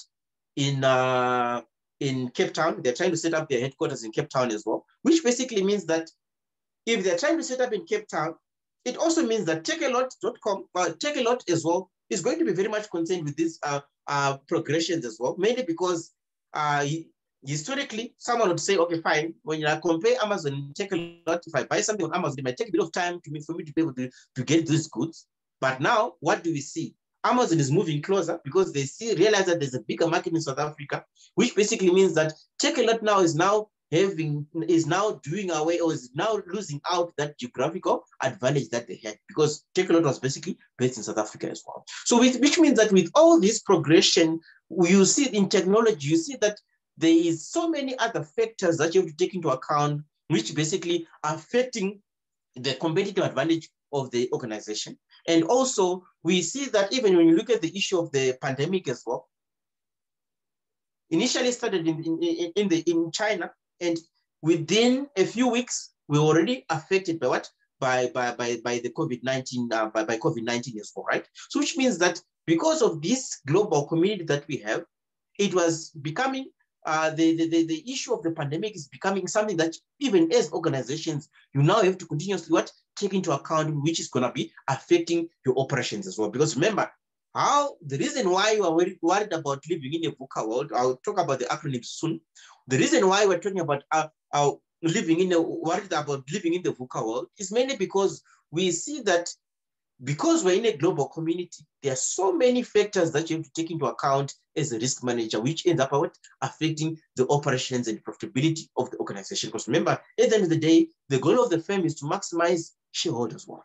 And how to maximize shareholders' work? By making sure that you minimize your cost of capital. And if you minimize your cost of capital, you're able to maximize your returns as well. And we also know when you take into account your cost of capital, the cost of capital, whether it's cost of equity or cost of debt, also takes into account the risk premium, which basically means that we need to find out exactly how do we also minimize the risk so that our cost of capital is what? Is at its lowest. And if our cost of capital is at its lowest, we're able to what? Maximize the shareholders' wealth as well. So, looking at the article, on the first page of the article, on page 1, on the columns to the right, on line number 7, they say, of course, optimists see the edge of a company can gain if the leaders master their accompanying challenges. For example, when you look at the VUCA acronym, volatility, the V, so when you look at the VUCA acronym,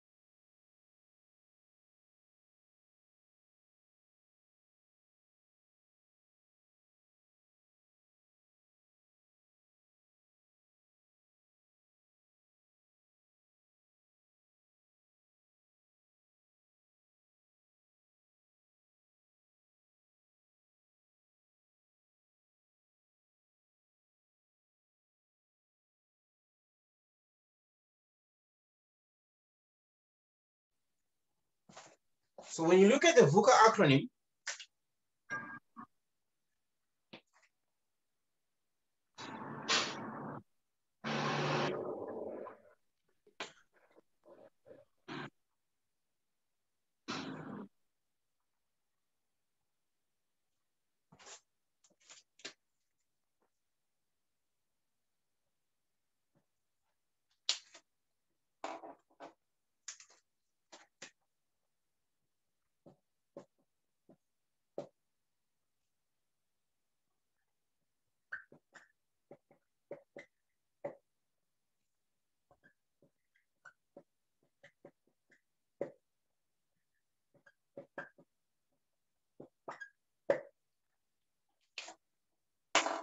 So when you look at the VUCA acronym, we're basically saying the environment in which business organizations are operating in are basically affected by these different conditions: volatility, uncertainty, complexity, and ambiguity as well. So these are the conditions which are basically affecting the environment in which the different organizations are basically operating in as well.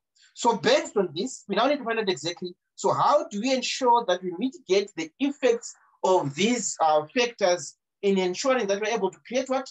Mitigate the effects of these factors, and also at the same time being able to create a competitive advantage for the organization as well.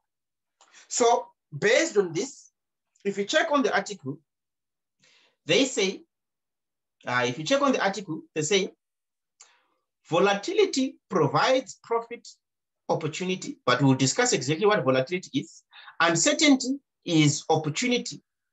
And when you look at simplifying IT complexity is a major opportunity, and ambiguity equals opportunity. So do you see that they're basically saying that all these factors, as an organization, you are trying to have a situation where you are able to create a competitive advantage in it despite these factors which are going to be affecting the organization. So here they say, before we go there, let's look at these factors which are given in table 1. So let's look at these factors, which is the VUCA factors which are given in table 1. So in table 1, they say the first factor that they give us or they discuss here is volatility. And they say what it is, relatively unstable change, information is available, and the situation is understandable, but the change is frequent and sometimes unpredictable. So you have all the information, but you don't know exactly when things are going to change. So you don't know exactly when things are going to be changing. So an example here, when it comes to the issue of volatility, is when we say commodity pricing is often quite volatile. Jet fuel costs, for instance, have been quite volatile in the 21st century. So how to effectively address it when it comes to the issue of volatility? They're saying agility is key to coping with volatility. So resources should be aggressively directed towards building slack and creating the potential for future flexibility. So if the organization is not flexible enough to keep up with the changes, it basically means that you are not going to be able to you are not going to be able to create a competitive advantage and create an opportunity out of the conditions that are playing out in the market as well. So this is basically how you can be able to mitigate the effects of volatility that you face in the market. Is there any question regarding volatility? Any questions? The next factor would be uncertainty. And here they say, what it is, a lack of knowledge as to whether an event will have meaningful ramifications. Cause and effect are understood, but it is unknown if an event will create significant change. An example of this is where they say anti-terrorism initiatives are generally plagued with uncertainty. We understand many causes of terrorism, but not exactly when and how they could spur attacks. Then, to mitigate the effect of uncertainty, they say information is critical to reducing uncertainty. Firms should move beyond existing information sources to both gather new data and consider it from new perspective. So when it comes to mitigating the effect of uncertainty, it basically means that firms need to be gathering more and more information. That's why you see that right now, over time, firms are spending more and more money in research and development. Are we on the same page when it comes to the effects of uncertainty? The next one is complexity. And here they say, many interconnected parts forming an elaborate network of information and procedures, often multiform and convoluted, but not necessarily involving change. So when you look at complexity, this is basically where we're saying that is due to the progression in the world because of globalization, we see that the more we are progressing towards globalization, the more complex it is to now manage the different risks which are going to be affecting what a particular organization as well. So here they say, an example of this is where we're saying moving into foreign markets is frequently complex. Doing business in new countries often involves navigating a complex web of tariffs, laws, regulations, and logistics issues. So how to effectively mitigate the effects of what? Complexity. They say restructuring internal company operations to match the external complexity is the most effective and efficient way to address it. So firms should attempt to match their own operations and processes to mirror environmental complexities. So it basically means as the organization is growing, you must also ensure that there are clearly defined different roles and departments within the organization, and they also know exactly what their responsibilities are within a particular organization. And this is how you're able to mitigate what the issue of complexity. Like, for example, when you're starting off your organization, probably you have a situation where the same person can be running marketing, can be running manufacturing, can be doing a lot of things as well. So which basically means that the more the organization is growing, for you to be able to keep up with complexity, you cannot expect the same person to be running all these different departments as well. So ideally, you can now have different people running these departments so that they're able to keep up with the changes in what within those departments as well. Then the next one is ambiguity, where they say a lack of knowledge as to the basic rules of the game, cause and effect are not understood, and there is no precedent for making predictions as to what to expect. So the transition from print to digital media has been very ambiguous. Companies are still learning how customers will access and experience data and entertainment given new technologies as well. So which means that when you look at the issue of ambiguity, we're basically saying that it's very difficult to predict exactly the cause and effect of what of the changes that you're going to be experiencing as well. So which basically means that you need to make sure, so which means that you have a situation where you are having a dilemma where you don't know exactly how the change in consumer taste is going to be given the change in what, for example, technology as well.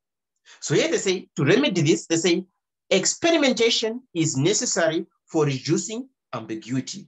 So only through intelligent experimentation can firm leaders determine what strategies are and are not beneficial in situations where former rules of business no longer apply.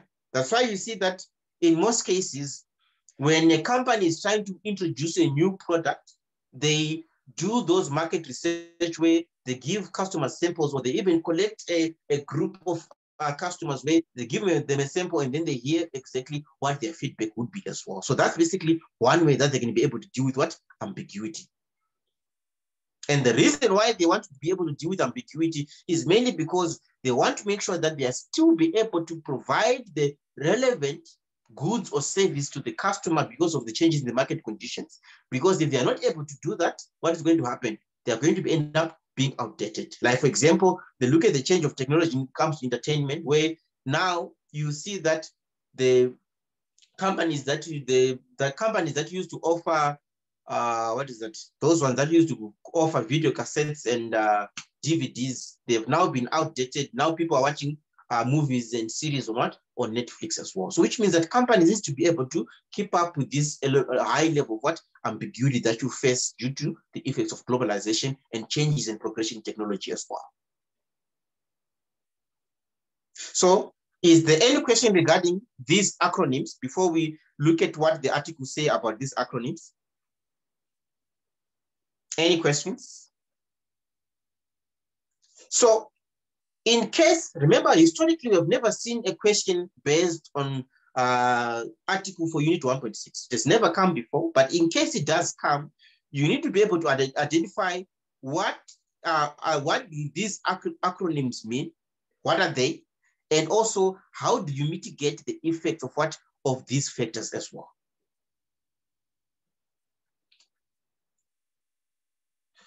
So going back to our article,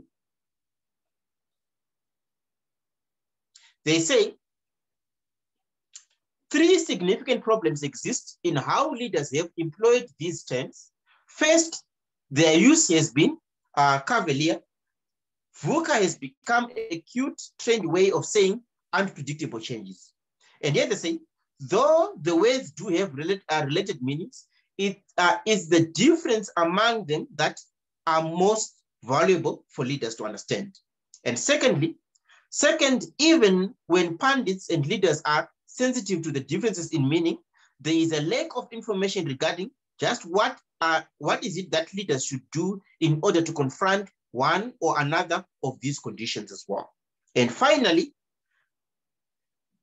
and likely because there is a dearth of actionable advice out there, too many leaders are confronting this VUCA world by simply throwing up their hands, which basically means that in this case, we're saying they simply give up on what? Give into these conditions instead of finding out exactly how can we be able to create a competitive advantage for what? For the firm as these conditions what? Materialize as well.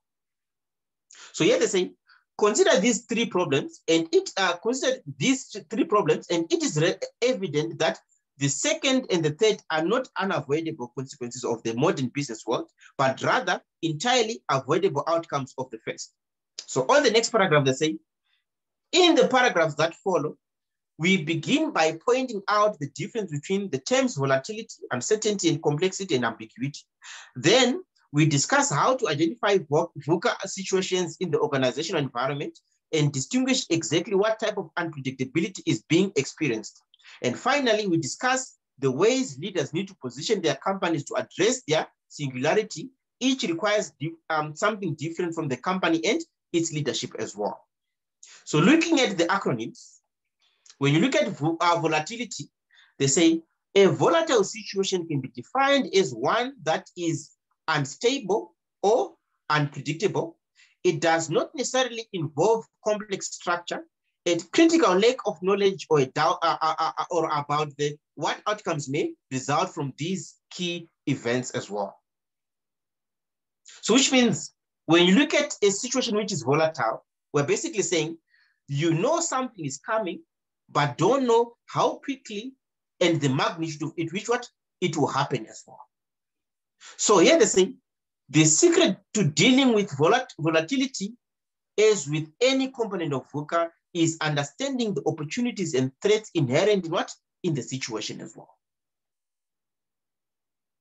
So here they say, when volatile changes is expected, the best way to prepare is to devote resources towards developing agility.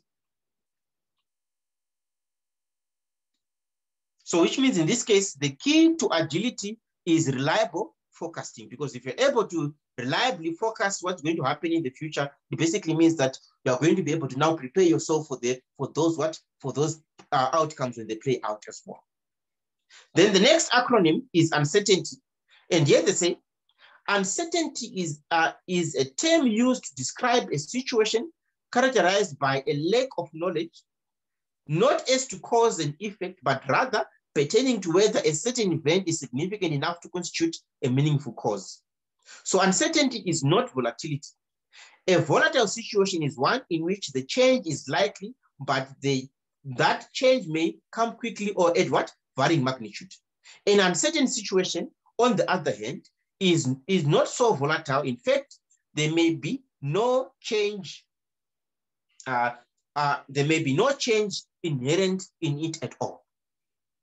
So which means in this case, they say, because uncertainty exists in the lack of adequate information, addressing it is simply involves obtaining information.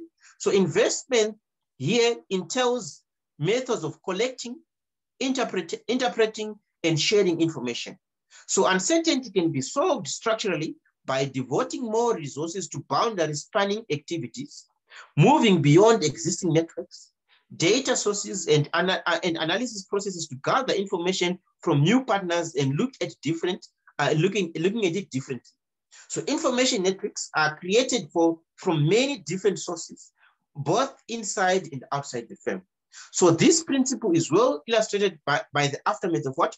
Of the 2001 terror attacks. To gain reinforced distinction between the different components of VUCA, we note that the post 9/11 situation was not necessarily volatile. The core issue facing the world's governments was not a lack of stability and predictability. Rather, government leaders realized that the success of the attacks of the World Trade Center might encourage other terrorists to create similar plots as well.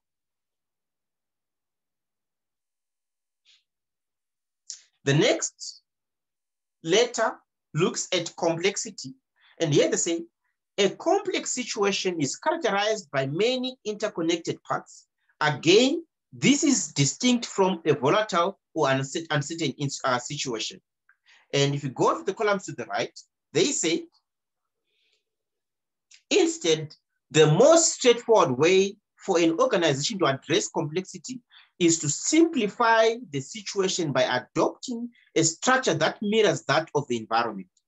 So research has consistently shown organizations that adapt themselves to match environmental change perform to substantively higher levels, whereas firms that maintain past structures and processes in the face of changing business environment are less effective. So in the most obvious example, as a small informal organization grows, it is expected that the formal departments will appear to address what has become too much for a single person to handle.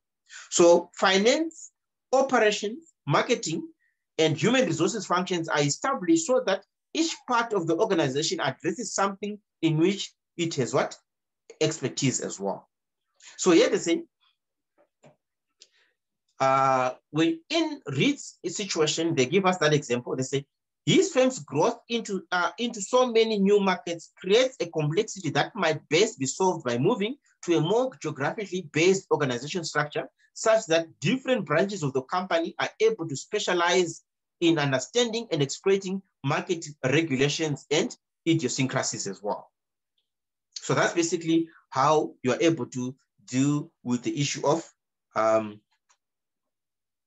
complexity. Then when you look at ambiguity, they say ambiguity characterizes situations where there is doubt about the nature of the cause and effect relationship. So just a lack of understanding as to what will happen next. So, and that lack of understanding is distinct from the uncertainty. In a merely uncertain situation, we have a good idea of what causes what. In an ambiguous situation, on the other hand, typically revolves around a wholly new product, market, innovation, and opportunity. So an ambiguous situation is more challenging because of the newness. There is little historical precedent for determining the outcome of certain causes and course of action as well. Like, for example, if you're going to be going into producing a new product, or you're going into a particular new industry as well. So it basically means that this is where you are going to be looking at the situation where you are facing a lot of what? Ambiguity. So in the case of ambiguity, we believe the key to success is experimentation, not slack resources, information gathering, or restructurization as well. So here they say, so this is how, so do you see that all these factors are basically summarized and discussed in table 1. So please make sure that you're able to take note to see exactly what are the acronyms, what are they, and also how do you mitigate the effect of all these acronyms as well. So under final thoughts, which is basically in conclusion, they say globalization has created opportunities with one hand as it has introduced threats with the other. So the stubborn global recession has blunted repeated bursts of optimism for the return to a path of prosperity. So layer on the challenge of digesting technological advancements that impact industry, as well as the consequences of demographic shifts in the workforce, and there can be little doubt that leaders have their hands full. So which means that at the end of the day, we're basically saying that, yes, in the environment in which the organization is operating, we're being faced with volatility, we're being faced with uncertainty, we're being faced with growing complexity in the environment, and also we're being faced with a lot of ambiguity, because as the organization is growing, we're going to be entering into uncharted territories as well. So because of this, we're basically saying that because of globalization, you as the business leader, you need to find out exactly how do you mitigate these effects, and also at the same time, how are you able to create a competitive advantage for your organization as we are going to be facing all these different conditions that we're going to be experiencing in the market as well. So that's the whole idea behind the acronym VUCA. Is there any questions? Is there any questions regarding the acronym? Any questions?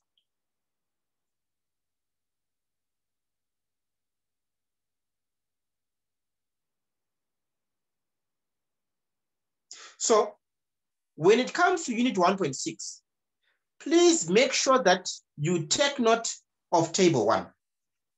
So you need to understand exactly what does each letter represent and what is it, and also how do you mitigate the effects of all these different conditions as well. So take note of this, because although this has not been brought into the previous questions, previous assignments and past exam papers as well, if it ever comes, my suspicion would be they give you a case study or a small case study, and based on that case study, you now need to be able to identify. So how do you, or what are the different factors? Like, for example, how do you identify the issue of volatility, uncertainty, complexity, and ambiguity? And for all these factors that you've identified, how are you able to now mitigate those effects as well, so that you're able to create a competitive advantage for your organization? So typically, if ever it comes in the exam, that's how ideally you would be expected to address such conditions as well, and mitigate their effects. Remember, start Unit 1.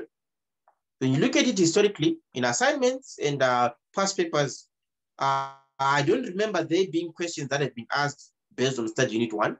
But if it ever comes, please take note of these things that I've emphasized on from Unit 1.5 and Unit 1.6. Please make sure that you take note of them. Very, very important. Are there any questions? All right. So in the next class, we are going to be looking at Study Unit 2. So in the next class, we're going to be looking at Study Unit 2, which looks at enterprise risk management. So now, when you look at enterprise risk management, we're basically saying, how does the risk management function relate with the different functions of the organization? So we're basically looking to say, how does the risk management function relate with the different functions of the organization? The reason why we are very much concerned with this is mainly because we're basically saying that we have now seen that we're living in an environment where the market conditions are changing. There's a lot of changes that are expected to happen in the market. So how do we ensure that the organization is agile enough to mitigate the effects of these continuous changes in the markets, so that we're able to create a competitive advantage for the firm? Because if we're able to create a competitive advantage, what does that mean? It also translates into maximizing shareholders' wealth.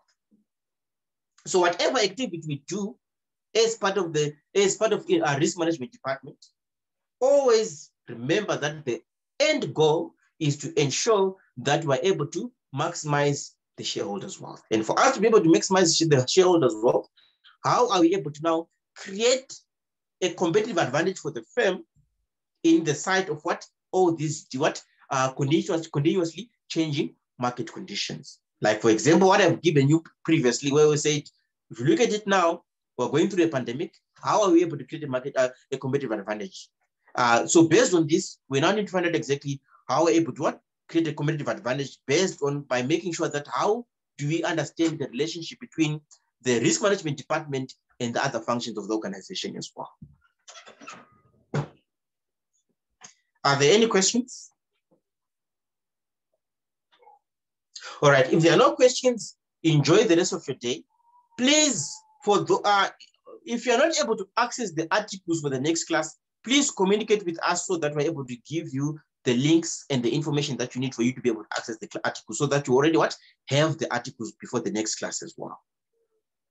And my advice would be as well, please try as much as possible to either register for the module or try to get the, because I think study unit 3.2, we are still have information available for the trial package as well. So please try as much as possible to be able to access so that you are able to get the videos from last year and use those videos to prepare for the next coming class as well. So that in the next coming class, if there's still something you still don't understand, you will be able to ask questions and we can be able to actually give you more details as well.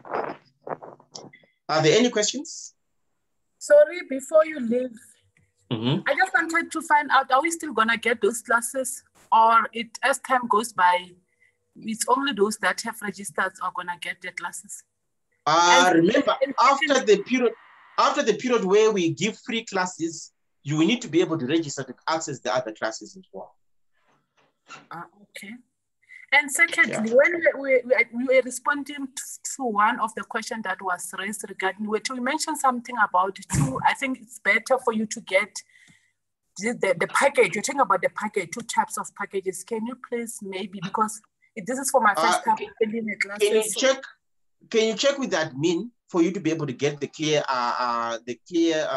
answer to that? Can you just check on WhatsApp? Remember on the groups that you belong to, you should be able to communicate with the admin and get the information on how to access the packages. So just communicate with the admin on the groups that you are on to be able to get the packages as well, on how you are able to get the packages. Okay, thanks. All right.